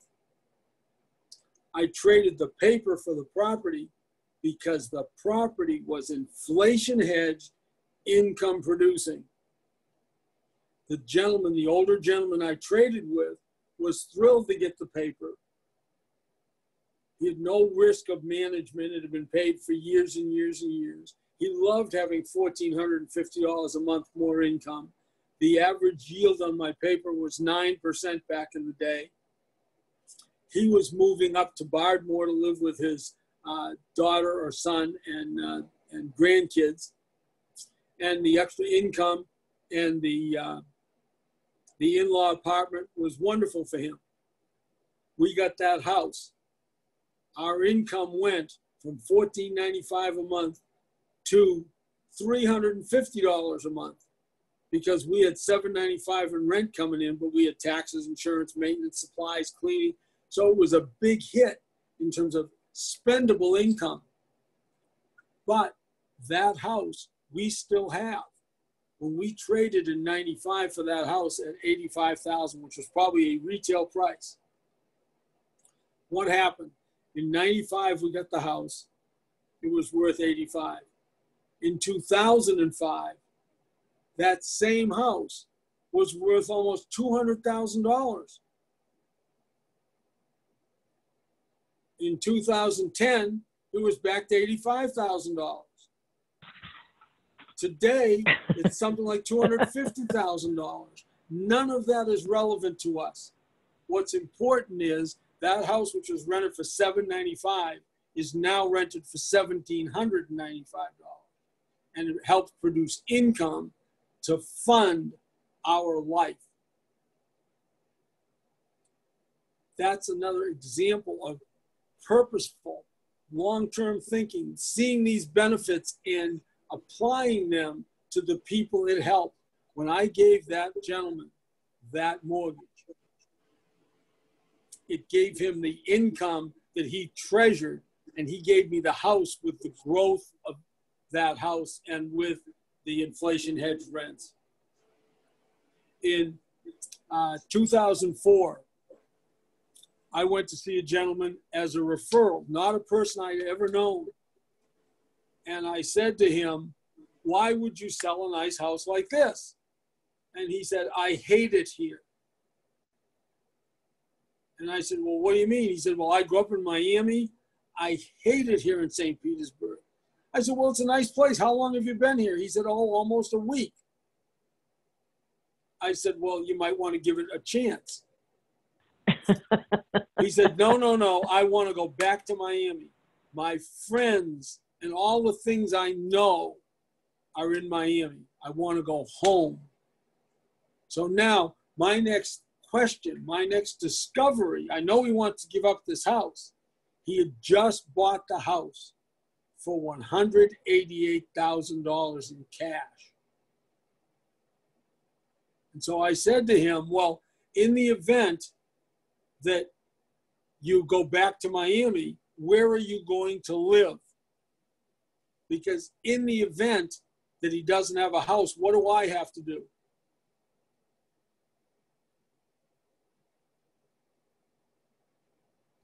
Make the payments. I have to help him get a house. See, because what happens is no one wants the money. When people say, I want to sell my house and get cash, what do they want it for? They want it for the car, like the gentleman at PCREIA. They want it to pay off debt, like the lady with the credit card debt. They want it to pay off medical bills. Often they want it to buy another house because they need another house wherever they're going. When they need it to buy another house, does that mean you have to have cash? No, it doesn't. It means you have to be able to enable them to get another house. So had he not had another house, my job would have been to structure a deal so I got his house and enabled him to have a place to live. But instead, he said, oh no, I kept my house in Miami when I moved here. I still own it. And so I want to move back to it. I said, well, in the event that I bought your house and gave you your $188,000 back, what are you going to do with the money? He said, oh, my bank pays 4%. Now, this was a long time ago. Banks aren't doing that anymore. But I said, wow, you own a bank? And he laughed and said, no, my bank, the place where I always bank. And I said, gee, 4%. I said, you know, when I was in elementary school, I learned that more is better. In the event that I would agree to pay you 5%, is there any reason why you wouldn't rather have 5% than 4%? And he financed that property. I paid the closing costs. And he financed $188,000 at 5% for 10 years, interest only, to match whatever that CD was, which was going to be at 4%. And so that was fine. I was happy buying the house for that. But the balloon was something that bothered me. And so once we closed on the house, and not before, because it was a good enough deal, I contacted him and said, you know, I really am worried about the balloon. I can't see the future that clearly. I'd like to make bigger payments. And he ignored me. And he ignored me. And then one day I got a letter from him because, of course, he was back in Miami. And it seemed that he had paid attention when I said to him, don't tell me what you won't do. Tell me what you will do so I can try to help. He sent me a letter. I mean, I actually have a copy of that handwritten letter, which often I give out and show in my paper course, because it's so funny to see somebody who actually sat down and wrote back to me. And he said, dear Mr. Fortunato, you said, don't tell me what I won't do, tell you what I will do. This is what I will do. I'm in my 70s, and I will accept $2,000 a month until I die. And at the time of my death, you'll have the property free and clear. Or I'll just finance it at 5% for 15 years. So I sat down with my son, because Jay really likes this house. And Jay said, well, surely the man's in his middle 70s. He'll die before 15 years are up, and we'll own the house cheaper that way. And I said, no, we're goodness. Investors. We want predictable. We don't want risk. And so we made the deal at 5% for 15 years. And that loan balance today is $53,000, and there are 3 years left on that note. You know, Pete, this kind of, I don't know why, but this reminded me of when I went to your paper course this last year. You told a story, and I think, Adrian, we have the paper on it. It was the one called Too Far Away. Do you remember that one, Pete? Oh, yeah. Where the people were... Very often that's a problem. Yeah, I think that would be a great one for people to know. They may never have heard of someone using that kind of a strategy. Adrian, can you put that paper up? I think we have it, and then folks can see it as Pete talks about that. Well, that, all right. Oh, That's no. now recognize, David Tilney, who you had on here, is a friend. I have some friends in Colorado, so I have a further reach than many people would have. But we made an offer years and years and years ago for a property in New Hampshire, which had been on the market for a long period of time, and it hadn't sold. And so when I made the offer to buy the house and give them a note for this vacant house, I was sure they would accept it. And I was very surprised when they said no. And what happened when I said, well, why wouldn't you rather have a note and have a house that's 1,400 miles away? They said, well, what happens is if you don't pay, if you get run over by a truck, we're 1,400 miles away from the property, and we got to come back out there and bail it out. And so I said, in the event that I gave you a note secured by something in Colorado that's close to you, is there any reason why you wouldn't make that deal if I gave you collateral closer to home? And so what you see here on the page is the example that I gave them of using a house in Colorado as security for the note that I gave to buy a house in New Hampshire. And for many people, collateral closer to home makes them more comfortable. Or sometimes it's not collateral. Sometimes you're trading them a property. Years ago when I was a real estate agent, I was doing a lot of investment stuff. We had a friend up in Boston who came down to the Red Sox game. The Red Sox used to train in Winter Haven, I think. And so Ed and Carol used to come down every year and rent a place and go watch the Red Sox practice playing baseball. Now, to some people, that would be just painful, but they really enjoyed it. So when he retired, he decided to sell a 5-unit apartment building that he had, and I sold it to a young couple. The young couple bought the property because Ed and Carol no longer wanted the management, and in their retirement, they wanted more free time. Obviously, when they were willing to travel to Florida to watch a baseball team practice, they wanted a quiet life. So in any case, I sold the house for them, and they carried a mortgage. The most important part of that sale was the freedom that it bought him. So then I came down to Florida to a Florida Real Estate Exchangers meeting.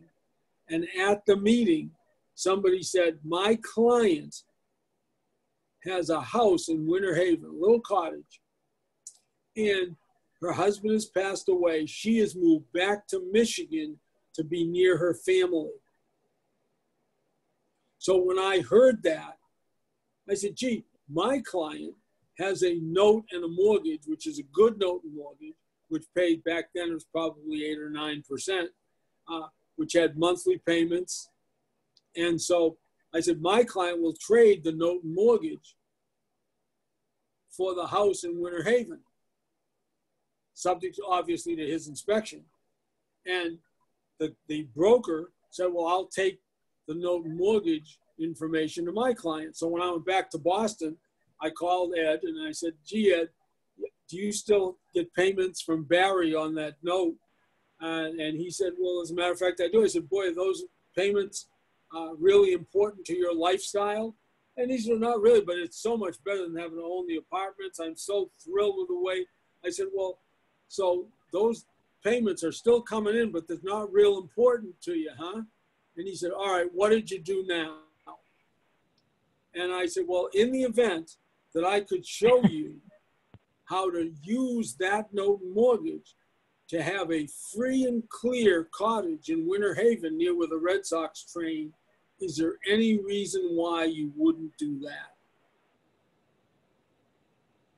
And lo and behold, he did that. The lady in Michigan had an income stream with great payers. secured by a 5-unit apartment building with plenty of rent to make the mortgage payments. And Ed had a house in an area he traveled to regularly every single year to vacation. Those are things that happen because you pay attention to what other people want and like.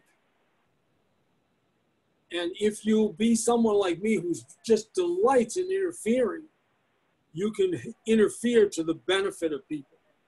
The deal you see in front of you, the too far away, that distance thing can make some people feel very, very uncomfortable.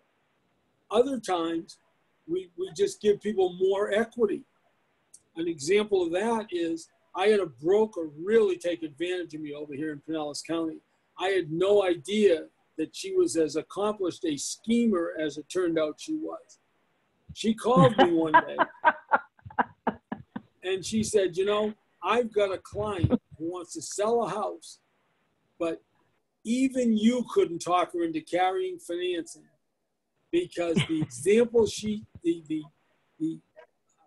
the happening she has in her life regarding seller carry was so dreadful that she'll never do it again. Said 3 years ago, I sold her house for $65,000. The person put down $3,000 and my client carried a $62,000 mortgage. The buyer never made a payment, not the first payment ever.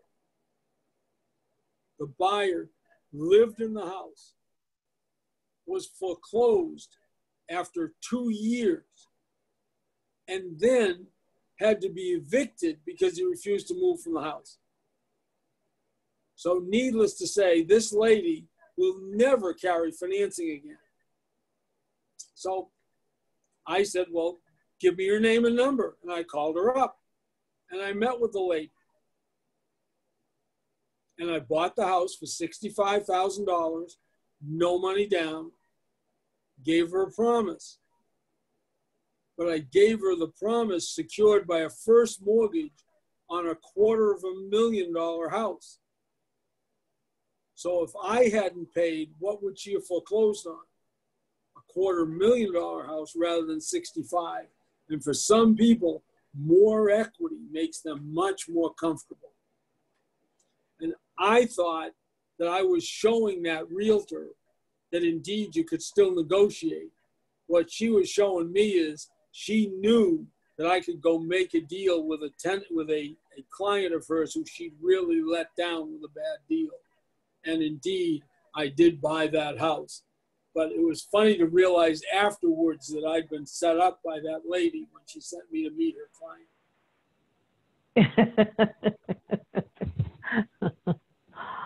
Oh my gosh. That, you know, when I went to your class, I saw that one, I remember that one on finished property. That's kind of like you're giving more, something to make the seller feel more secure. Yeah. Well, there it is. It's up there. We actually have that one there. I know. I can't help it. It was so good. I mean, everything you do is awesome. How can I just try to remember all these things. It's so many, but this is a good one here too, right, Pete? The big thing you learn with these is the T-bar. You just let people see, here's your options, and you choose the side you like better. In the example that you're looking at, there's a house on Blaine Avenue, a fourplex on Blaine Avenue. It was a very exciting deal because it was a 2-story fourplex with 2 apartments above 2 apartments. And I was selling it.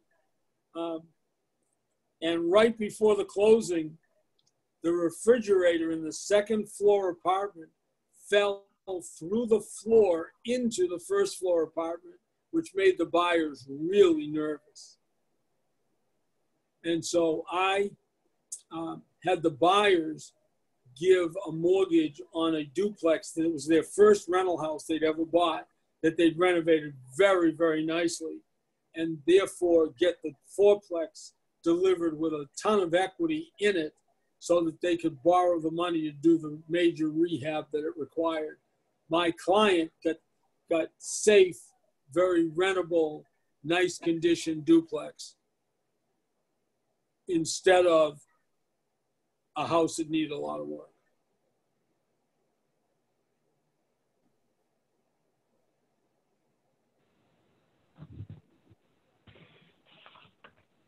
Somebody's listening. I got 2 text messages about that story. So that was cool. Yes, no, they're listening, man. Everybody's like absorbing it. Reading the deal, Pete. We're reading the deal. I see. This is awesome stuff, Pete. Well, is that it? Does anybody have any questions or no? I have a question from, I don't know, 20, 30 minutes ago. Yeah. And it's something I've heard you say over and over about keeping up with the people that you bought a property from, basically keeping up with anyone. Yep. And I have been working on keeping up people that I bought properties from or that owner financing. And at this moment, it's just kind of keeping conversation alive instead of not talking to them. But is there something more that I should be going towards to do 71 deals with them throughout my life? Yeah, what should I be doing? What's the next step besides just saying, hey, how are you?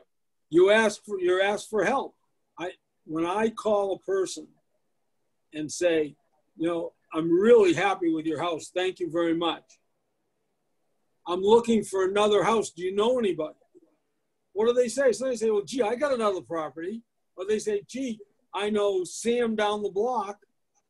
But if I don't ask the question, one of my favorite stories, because it's the one that no one believes, with all the weird stuff I've done, the biggest story that I tell is about my 5th property I ever owned. I bought the property for $50,000. Now remember, we're talking 1970. It was a 4-plex, $50,000. Why would they sell a nice house like that? Management. They lived in the 4-plex. Their children were growing up. They wanted to buy a single-family house.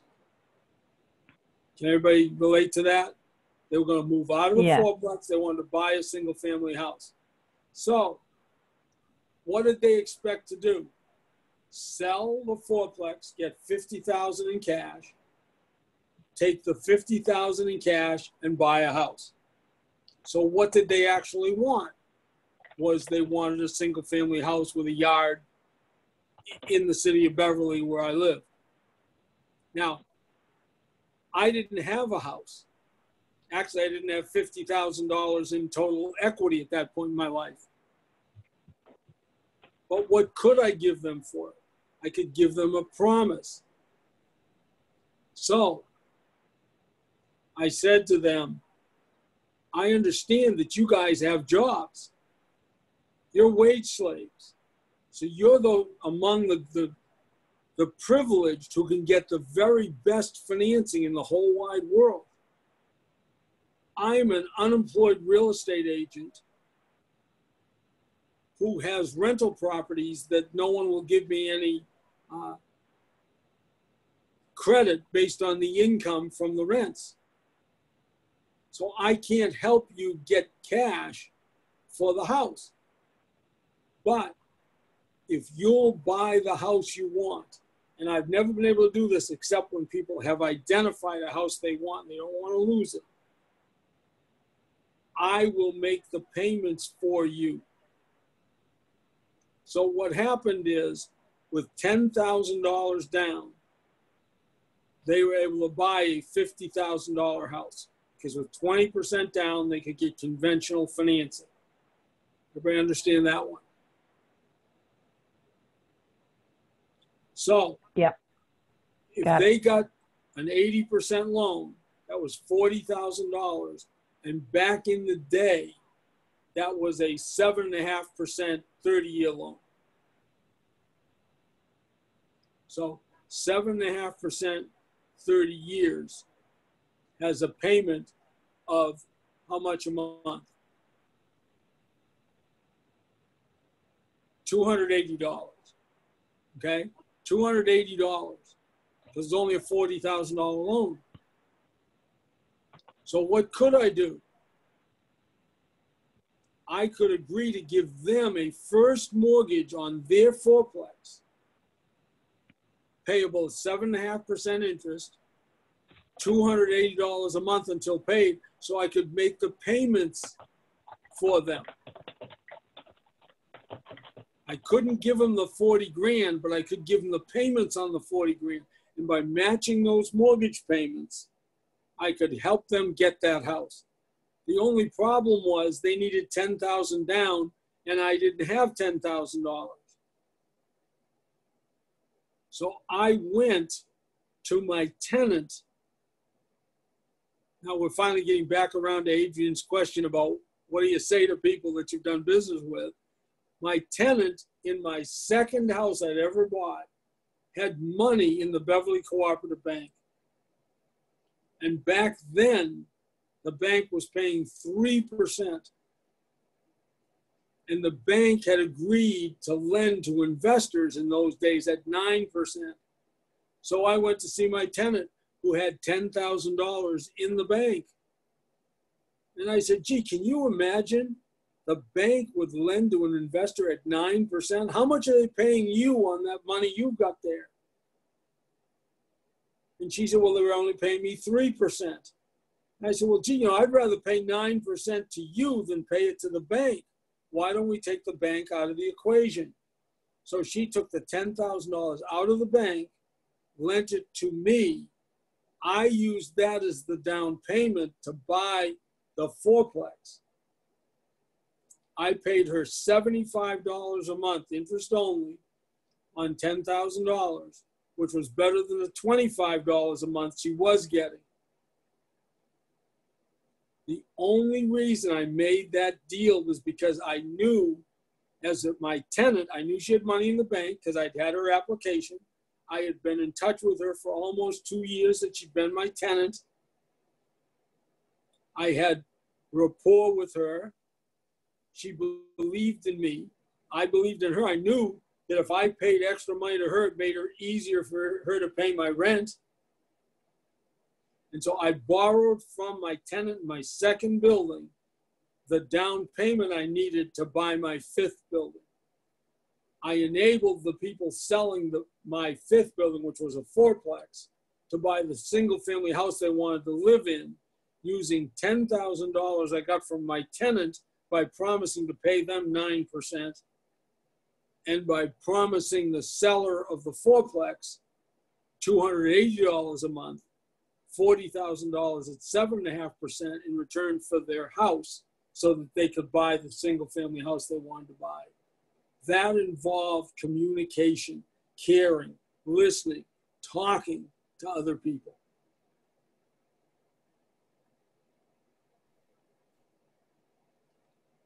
Thank you.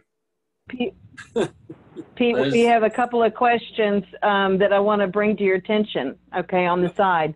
So one is from Dory. She's asking you, Pete, what if the seller is willing to take back financing but not long-term enough to cash flow the rental?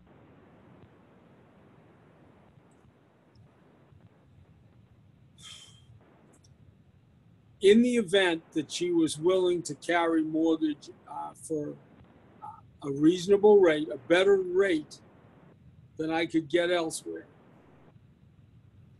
I might give her other collateral and sell the property I got from her and just use it as a way to raise cash to pay off. For example, if I had institutional debt, I would do that and suffer the risk of the balloon. I mean, assuming it wasn't crazy short.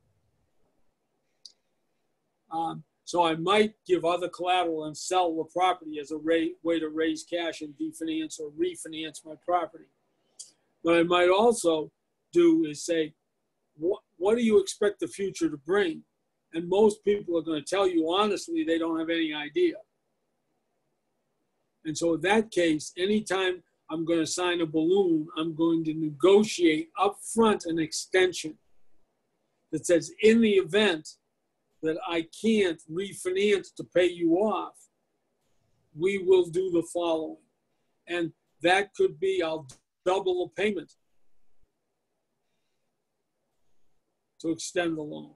It could be I'd pay down a tiny amount of principal. It could be I'd increase the interest rate by a point or something. But I would negotiate some kind of an extension, or I might not do that deal.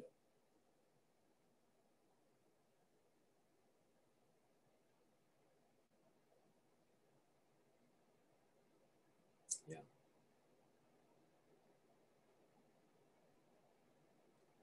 See, this is hard, not having people say, the hell you say, or what if, you know, I not hearing anything back. I just hope there's actually someone out there. Sorry. I actually was talking to you, but I was muted. I'd muted myself. Yeah, I've been there many times in the last couple of months. Oh my gosh. Hey, listen, Pete, Nia has a question for you I think is interesting. She's saying for a first investment just after a divorce, rebuilding a new life, and if you were new at this, would you buy a duplex or a single family home as a first investment? That's a question, and she's saying that she would have 20% down payment for the conventional loan if she went that direction. What would you advise someone in her position?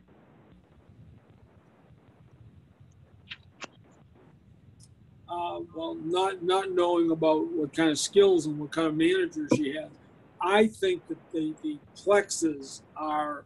Let's say she was new at it. Let's say she's new at it. Okay. Right. I think plexes are not a good investment. Talk about that. Having tenants that rub up against one another every day almost guarantees you short-term tenants and conflict. Now, you know you're making all the multifamily people on here flip a heartbeat right there, right? Well, that just means they got to, you know, you guys know Jeannie Stosser. She's a very good friend of John Schaub's and mine. A very good friend. We've grown old together, but Jeannie believes in apartments and she can manage them well and she's got all those right skills. But I will tell you, multifamily requires a level of skill that I don't have. I can acquire a house and put a really nice family in it, and they'll stay for years and years. The last plex I had was a triplex that I actually bought from one of my friend's client, because my friend's a CPA and his client was getting killed worrying about his tenants. And I bought a triplex. This was 30 years ago.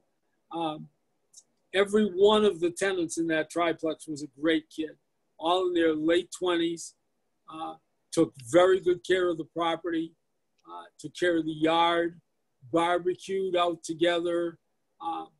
The place looked good. The tenants paid the rent. They were nice, nice, nice people. So I was lulled into buying a plex, even though I know better than to do that. I bought the triplex. It worked well for almost 3 months. Then the young woman decided that she was going to betray me and get married and move out. The lady in the middle apartment moved in with her new husband, leaving me with a vacant apartment. I rented it to a really nice couple who were retired, who moved down from upstate New York. They moved into the middle unit in the triplex. The first day they were in there, it was getting late, like 8 o'clock at night. I got a telephone call. The music is so loud, call the tenant beside us and tell her to turn her music down. What was happening was every one of the persons in that triplex was a nice person. If they were in their own house, I could deal with it. But when they are rubbing up against one another, the 70-year-olds didn't hit it off with the 28-year-old. And so those kinds of things I'm not good at and I'm not willing to take on. So for me, I'm buying single-family houses in really nice neighborhoods. And I don't care. I'm not as much of it's got to be a great house as I am it's got to be a great neighborhood. Now, that said, I have talked to 2 people this year, and this may be right up the alley of this woman who's just asked this question. I've talked to 2 people this year who sold their houses and just cashed them out, code section 121, no tax. They just sold them and had the money as they've gotten older. And they bought a duplex and they moved into one side of the duplex. And both of them told me they shined the other side and then furnished it, and they've been vacation renting them. And it gives them something to do in their retirement and gives them more income and gives them a social life. And so that's only 2 people, but it is still 2 people I've talked to in the last 12 months. And that was not a story I had heard until this last 12 months. And that might be something that might fit if you're in an area where you know that the vacation renting is going to be something that you're allowed to do. And see, out here in Madeira Beach, if you're on Gulf Boulevard, that's okay. But if you get back into the neighborhoods, the neighbors raise Cain with you, you can get into some regulatory things that might make your plans of vacation rentals not doable. So I'd be cautious of that. But I have talked to those 2 guys in the past year. I know many, many people who bought duplex, triplex. Actually, my son and daughter-in-law have a 4-plex up in New Hampshire where they have rentals and they have a place to live, and they come and go between Florida and New England, and it works very nicely for them. So the key is going to be how good a deal can you make? You say the questioner said she's going through a divorce. Does she know any old people? If she knows an old person, she might indeed get that old person to get a reverse mortgage on a property, and she might move in there and pay some rent on a really nice place and live way above her means. Well, that actually brings up something that Keith is asking over here. He's saying, how do you present an offer to someone who is free and clear, but is about to initiate a reverse mortgage? How do you present an offer that would be better? Why would you present an offer that would be better? Why wouldn't you just borrow their money? There you go. See, I've got 2 friends over here who borrowed on reverse mortgages. Let's just say $200,000, and actually that's lower than one of them. But $200,000, it's going to cost them 5% accruing, so no payment. And they then made loans at 6 and 8% that give them cash flow. So they've got $1,600 a month coming in and no more payment going out, and so they've increased their cash flow. Now, Keith, I saw a note on the top of my iPad saying they're going to use the money to pay off credit cards. Well, that means that money's being used at maybe 15, 18, 25% yield. It's going to be hard to beat that yield. But depending on the size of the credit card, I might indeed buy an option on that house, enabling them to pay off the credit card, or even buy a remainder interest in that house so they could remain in the house and get rid of their debt. The problem would be if they're going to run up the credit cards again and get into trouble, you may not be giving them the help that they need. I think I may have mentioned it on here, but I was at McDonald's and that young guy had the $400 a month payment on his car, and I offered to pay the car off in return for an option on a house that he was going to buy. That would be something that I might very well do. I've got a lady over here who's got a waterfront house with quite a large reverse mortgage on it. But now what's happened, the taxes have gone up and the insurance have gone up. And even with no payment on the reverse, it's straining her in her retirement.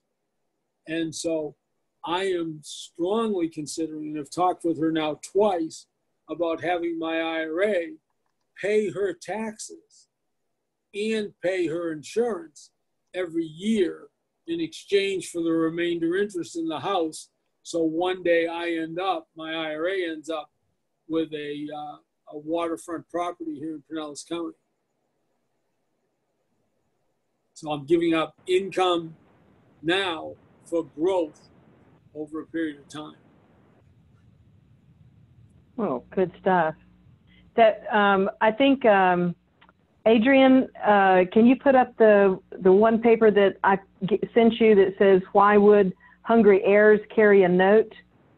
Again, it's your paper course, Pete. I can't help it, but here you remember this one. I know you had a series of these that would. The reason I'm bringing this up is because someone had texted me that they were wondering about heirs and how do you talk them into, financing and stuff. And you had this in your course.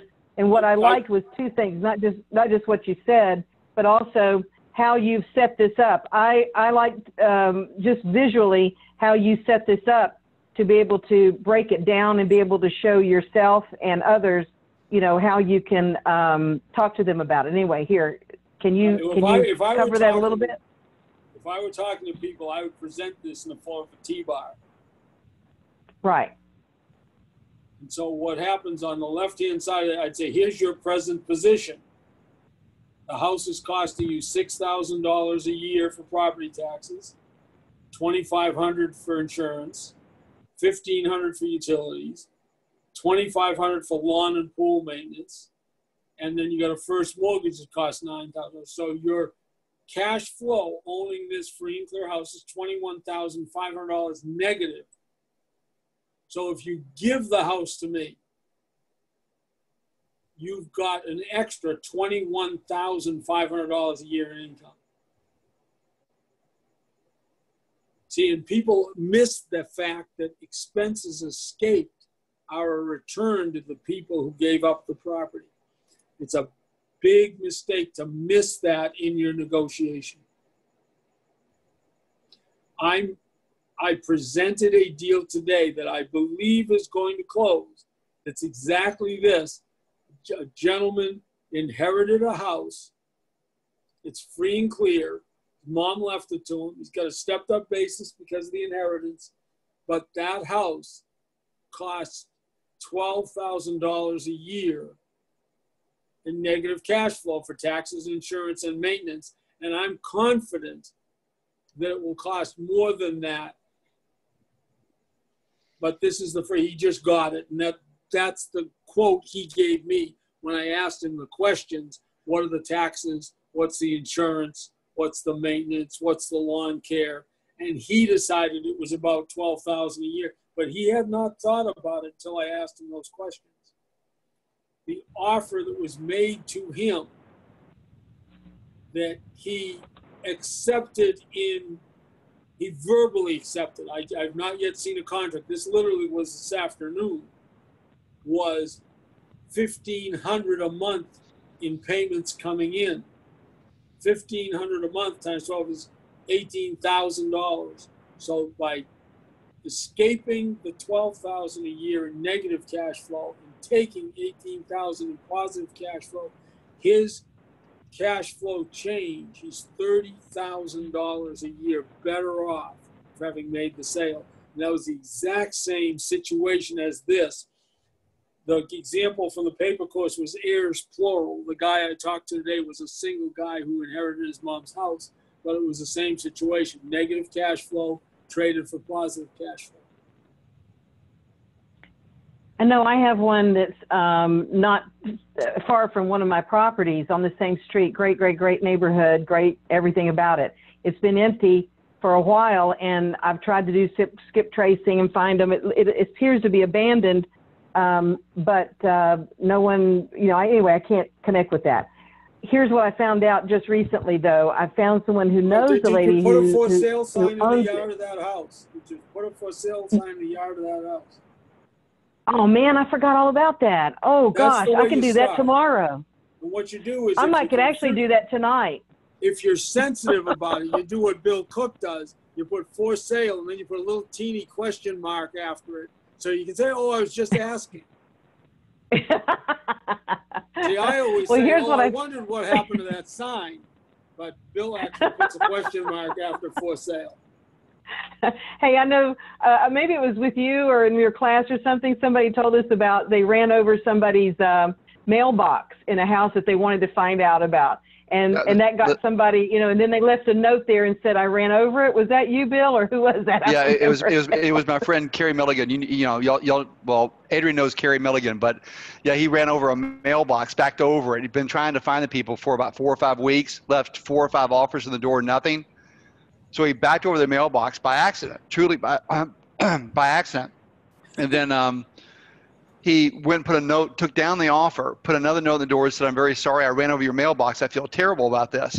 And he didn't even get home before they called him and, you know, thanked him for, you know, being honest, and then he ran over it. And he said, you know, just, you know, we'll get a book from Home Depot and you can pick out whatever mailbox you want, I will replace it. And I thought that was insight that he didn't see. And the insight was, I started taking my dually out and run over people's mailboxes that wouldn't call me back. I don't even know the door and said, I'm really sorry I hit your mailbox, but for $100, you got to talk to them face to face. Are you kidding me? That was a great way to meet people. I've talked to a lot of people. I've never run over a mailbox. You should try it. It It's could fun. be a first, Pete. Yeah.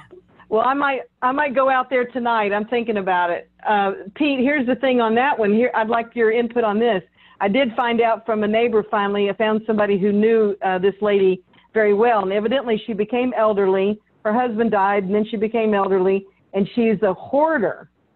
So she filled up her whole house full of stuff, and at some point, you know, she was getting on in age, and one of her relatives came down here from up north, and they got her and they took her up there. She's cognizant. I mean, she's able to, you know, think and talk and all that stuff, but she's kept the house because she's got her stuff in there. She doesn't want to get rid of it. What kind of approach would you have with someone like that?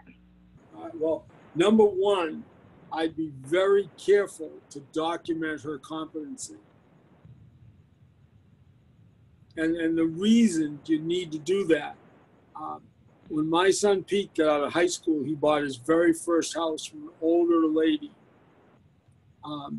And because I love people, her brother had died. She couldn't stay there by herself. She wanted to move into another place. It cost $4,000 to move her. I gave her a note for the balance of her equity.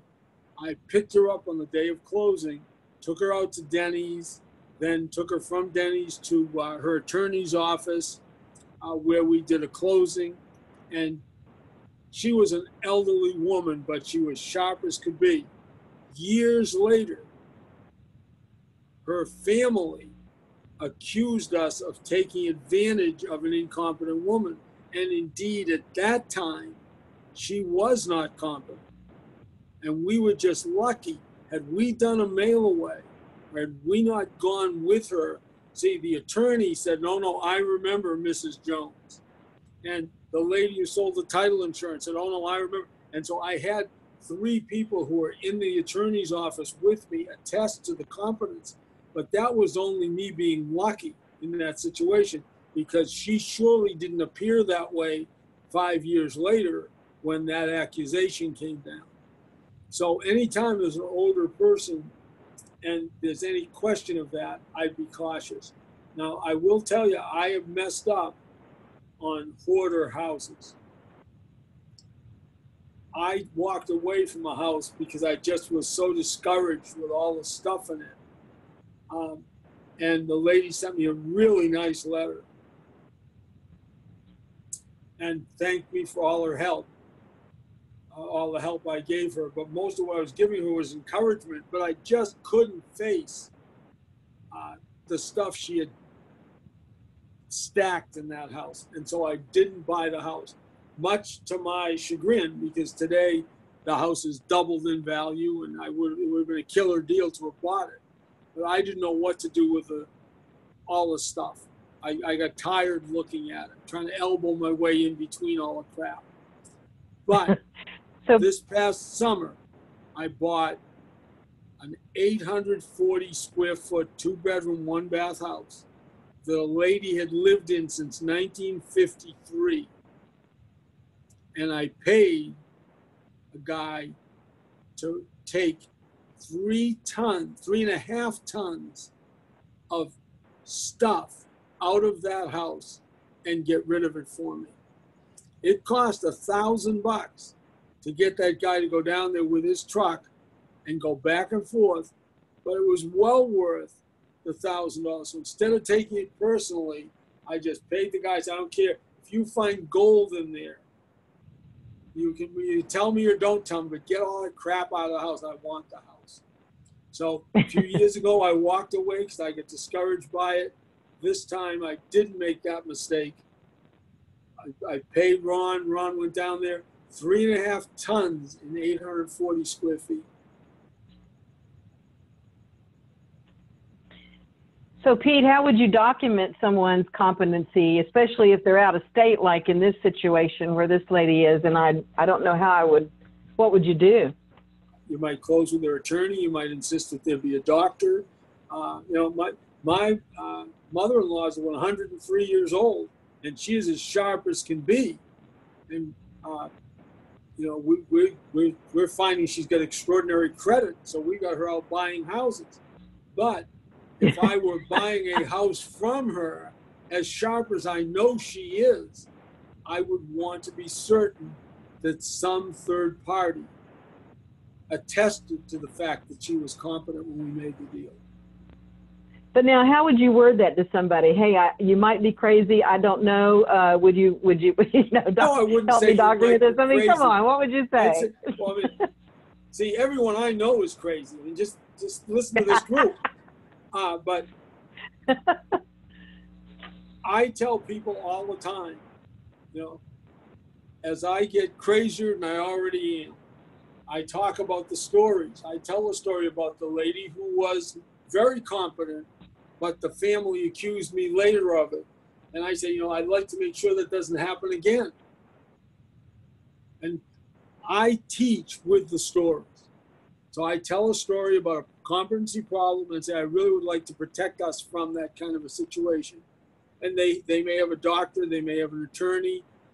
Many times when I'm buying a house from an older person or an older couple, I will tell them, this is a killer deal. I mean, I'm going to put a picture of you guys in my house as a tribute to this great deal you made that helped my family become wealthy.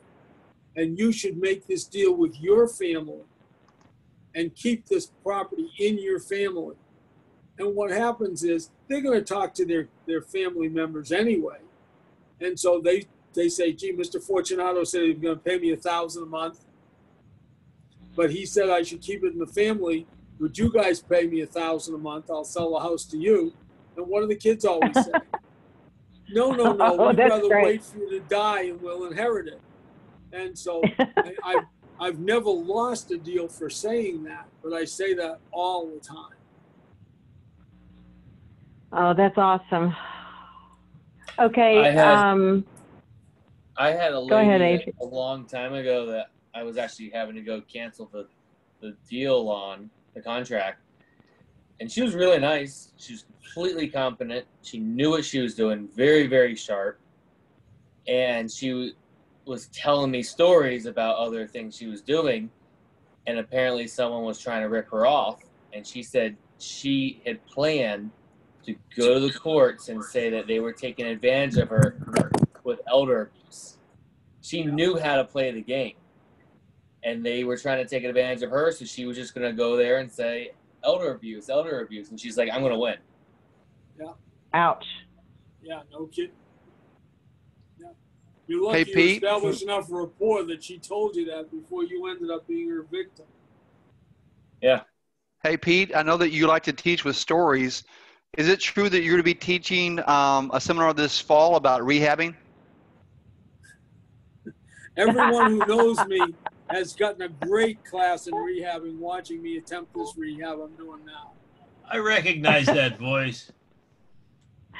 How you doing, Andy? I'm doing great. Oh my God. I would even sign up for that rehab class. Well, it's been a really interesting rehab because it got started somewhere around August. It's going to be done at the end of August 2019, and I think you've outdone Nick Burby, so I think you should teach your class, Pete. It's really great. Yeah, You can co-teach with Nick. I did a rehab when I was 19. It was a disaster. I said I will never do it again. And then at the age of 72, I tried it again and found out I was absolutely right when I was 19.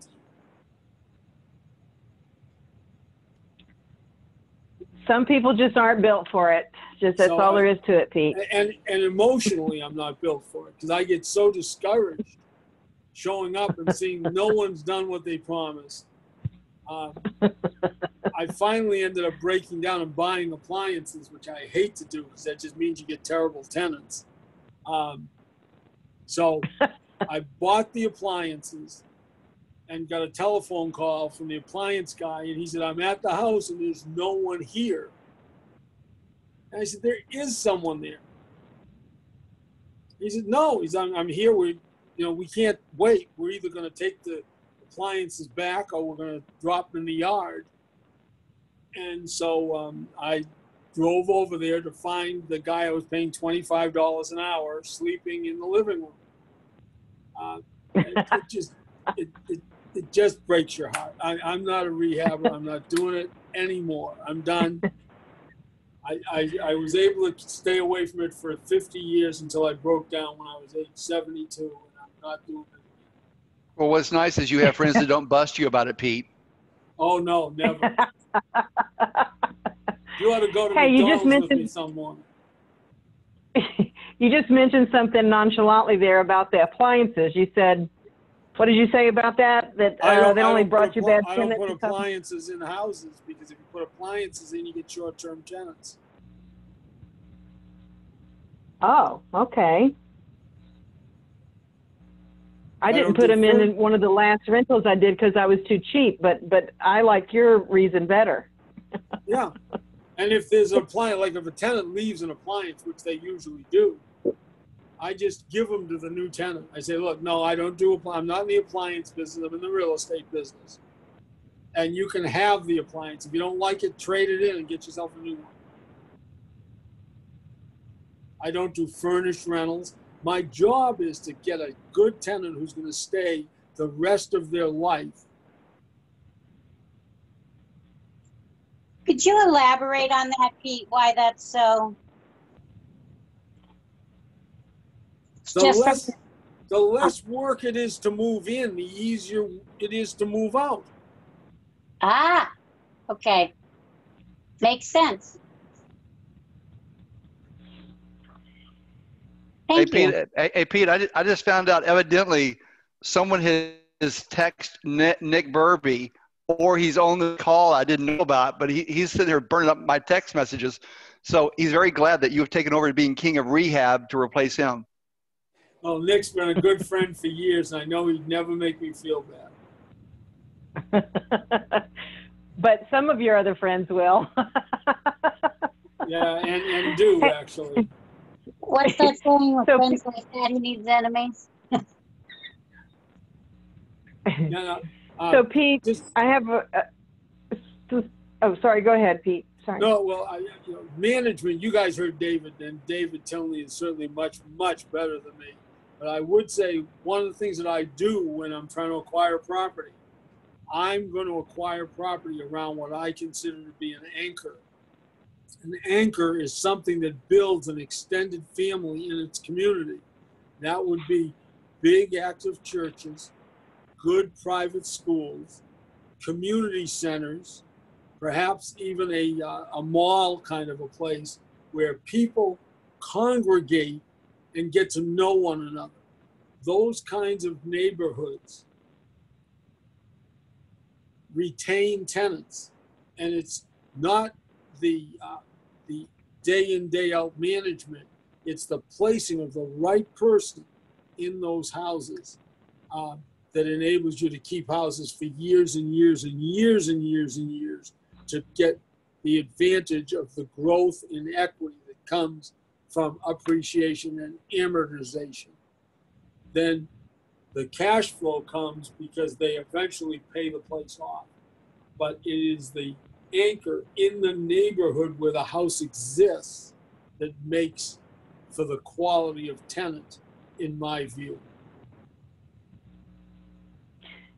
Now, Pete, I have some folks on here that have a similar question, so I'm going to ask it to you this way.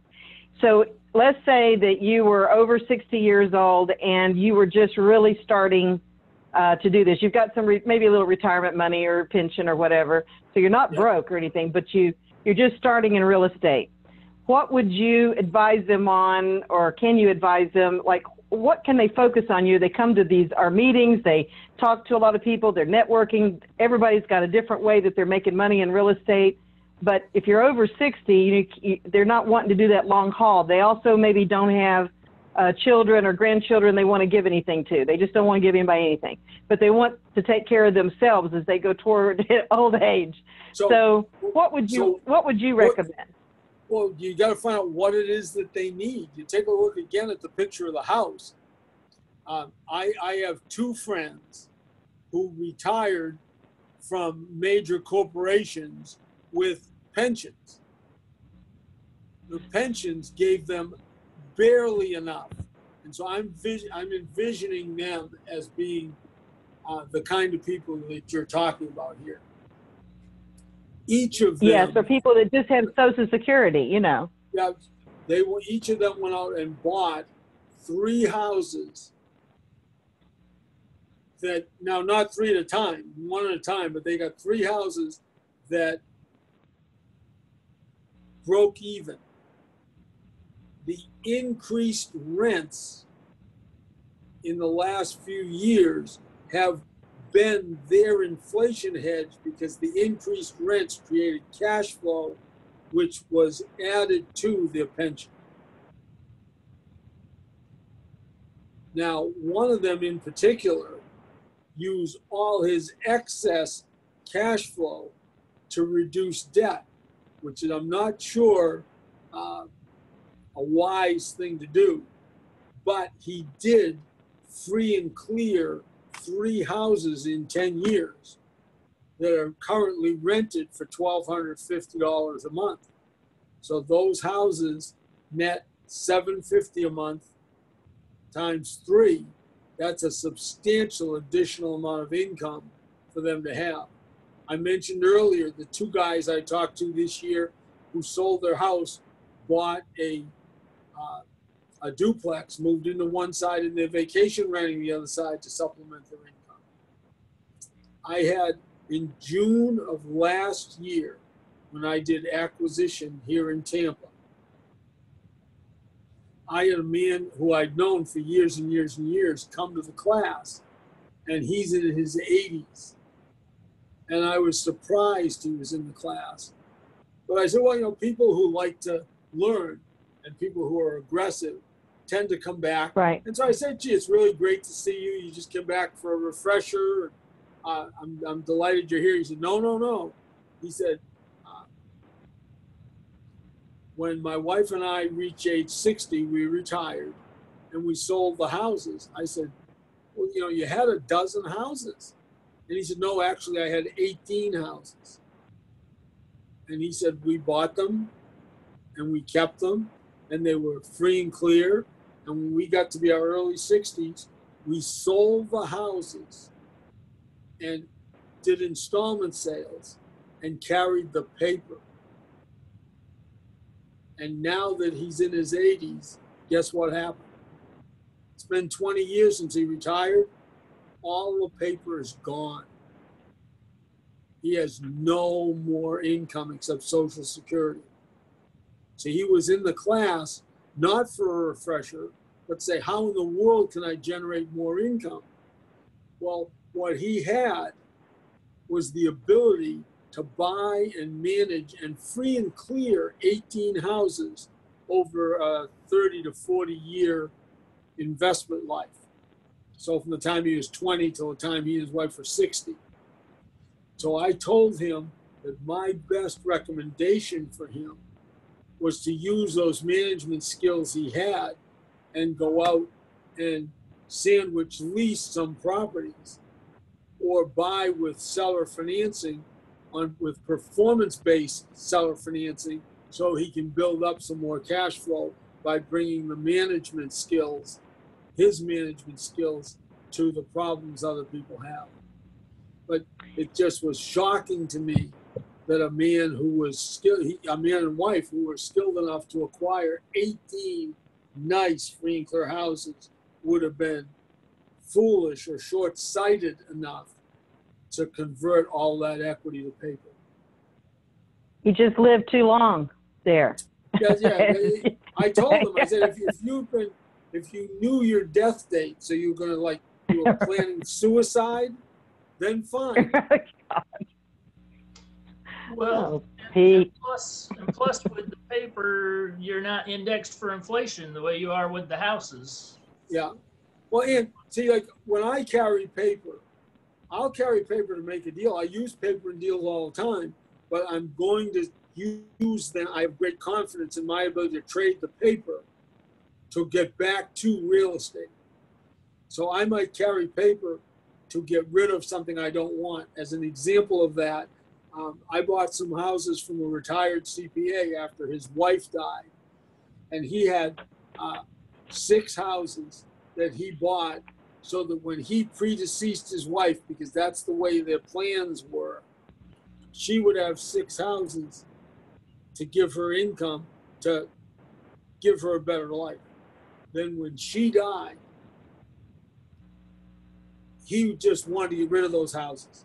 Those houses had bad memories. He bought them to provide income for his wife. His wife was gone. And so I bought those houses from him. This was a long time ago.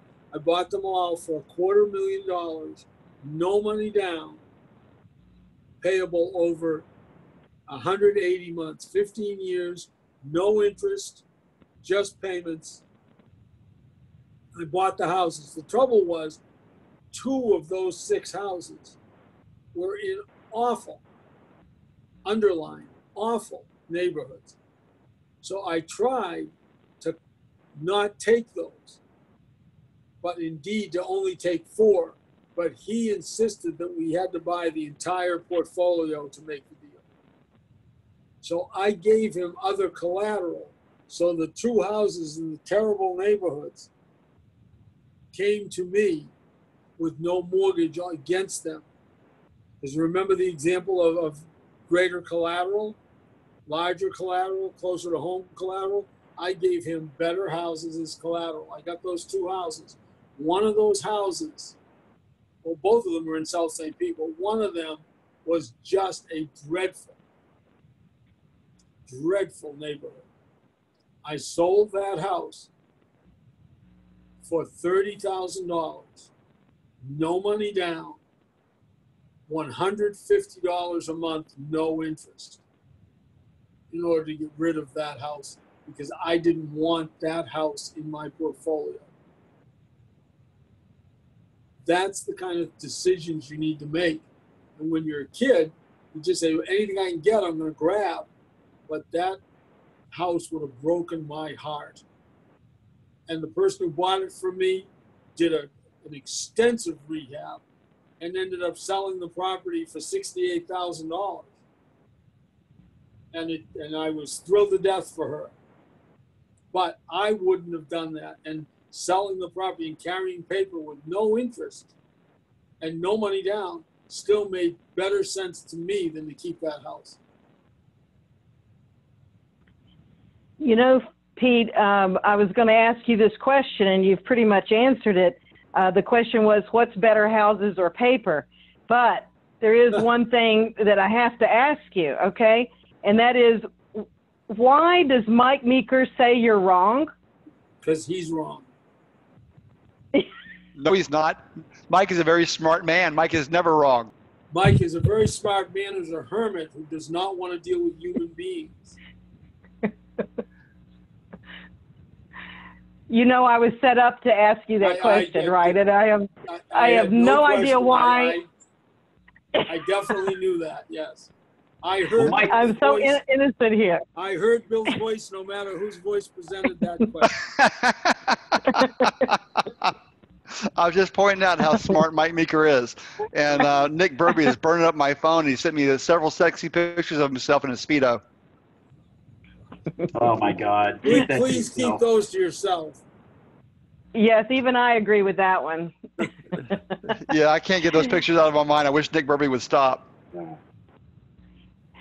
Hey, It's- Pete, I'm going to, because of the time of night, we're going to officially end the meeting in just a little bit, but I want to get a couple of these questions into you before we wrap this part of our meeting up.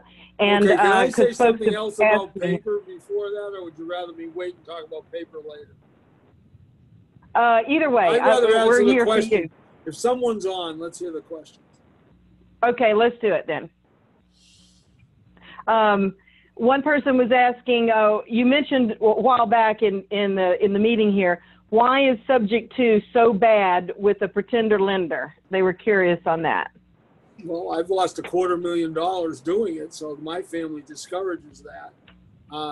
Pretender lenders are not the lenders. It's not their money, so they don't make rational decisions. See, think for a moment. If I owed you, let's just take a $100,000 mortgage at 6%, and I hadn't paid you because I got sick, and someone from this meeting who you know came along and said, listen, I'd like to buy the house from Pete and I'll bring the loan current. Would you waive the due on sale clause for me? What would you say to him? Yes. No response. Probably. I would say yes. How soon can you get here? Yes. Now, what happens if the mortgage was at 12%? Would you be happy to have somebody bring it current and make payments? Oh, yeah. Yes, if it was your money. Why does a pretender lender say, oh no, why don't you do a short sale like everyone else? Because they get paid fees to provide services. They don't care about the yield. So they make crazy decisions and they refuse to do things that a rational person would do. The other thing that happens is because they convert from one servicer to the next, they lose track and they misapply funds.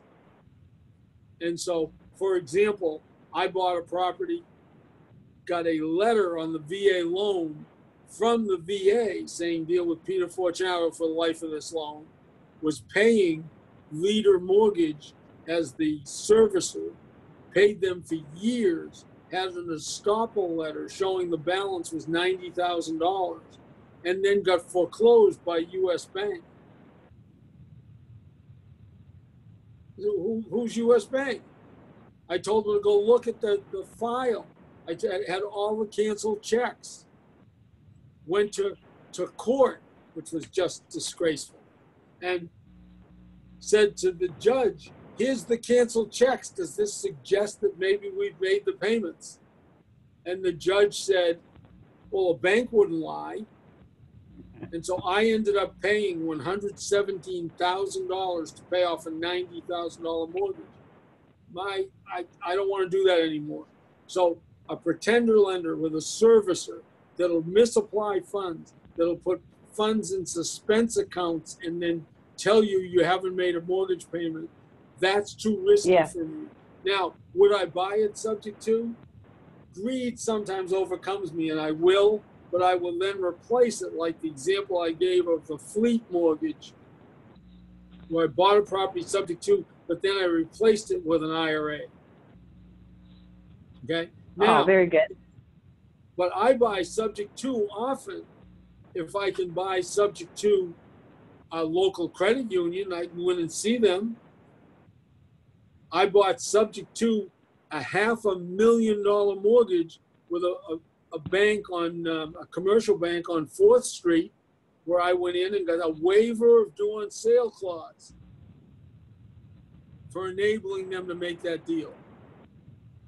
I buy subject to private financing, where it was an installment sale, where the last thing that people want is to get paid off and create a taxable event for them.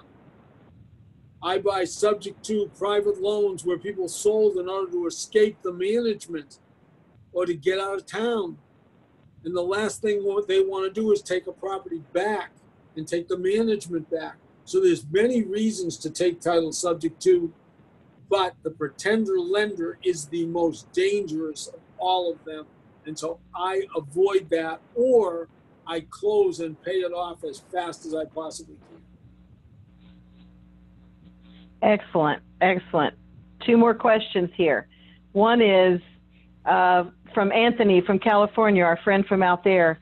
What strategies do you recommend now that we know that the income isn't certain with the virus and the politics? How can we be more safe? Oh, crap. Oh, crap? Yeah, you did. Here he goes. No.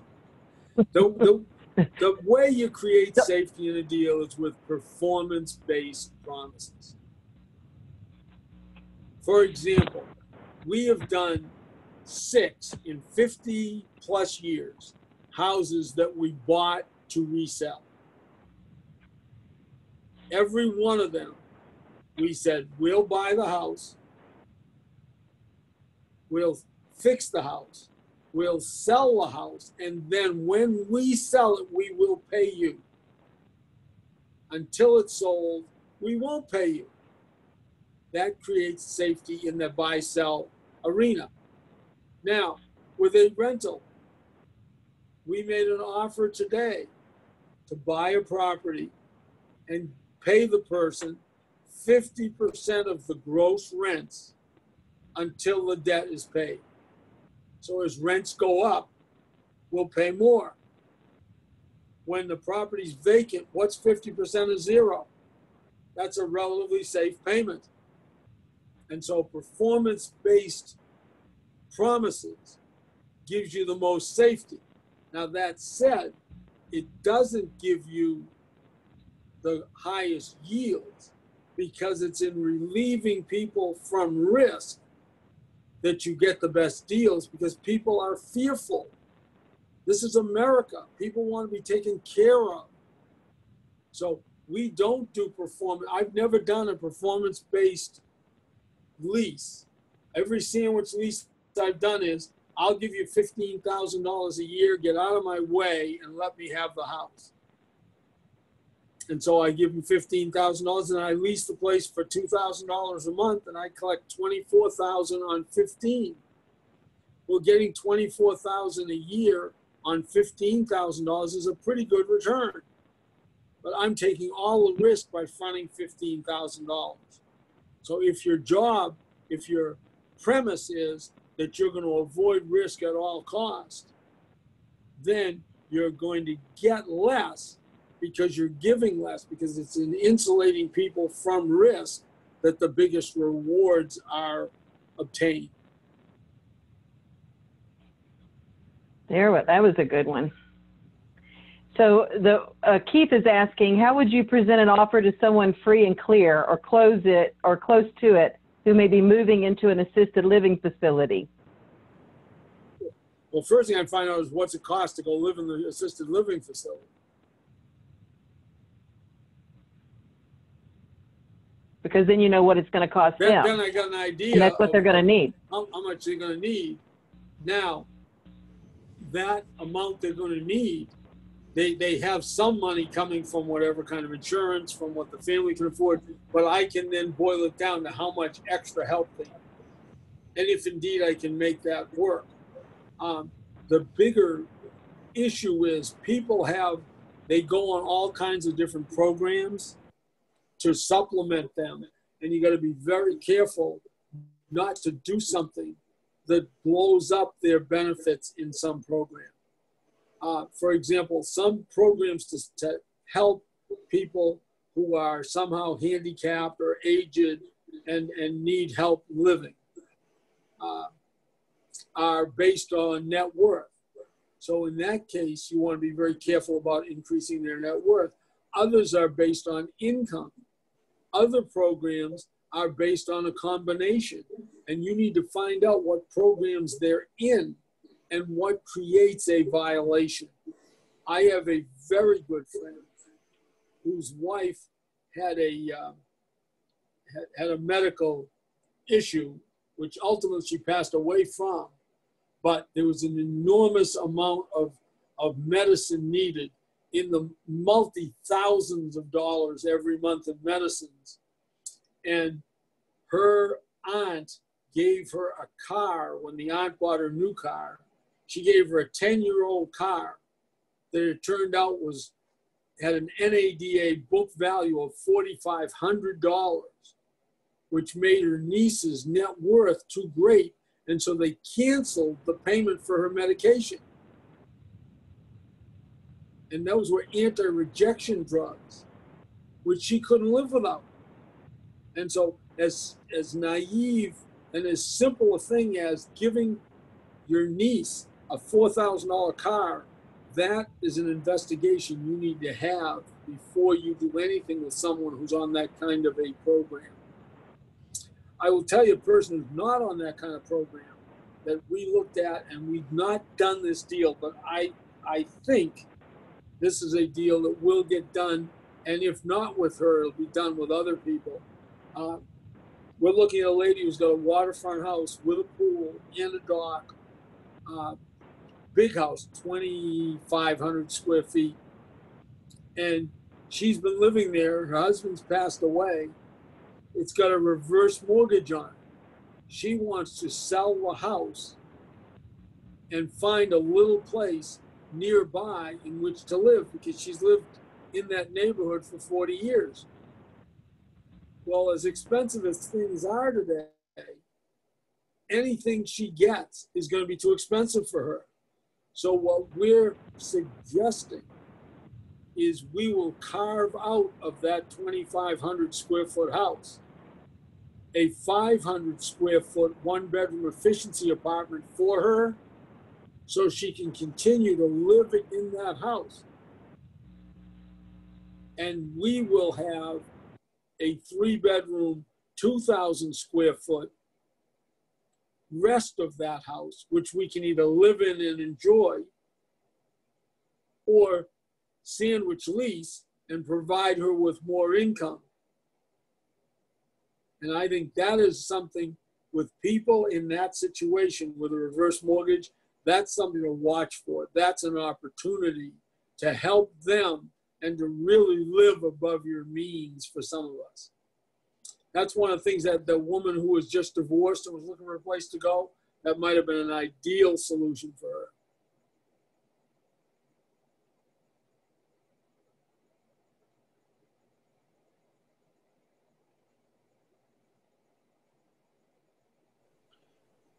I love that idea of carving out a portion of the house to let her live there and take it over. Yeah. That is good. Awesome.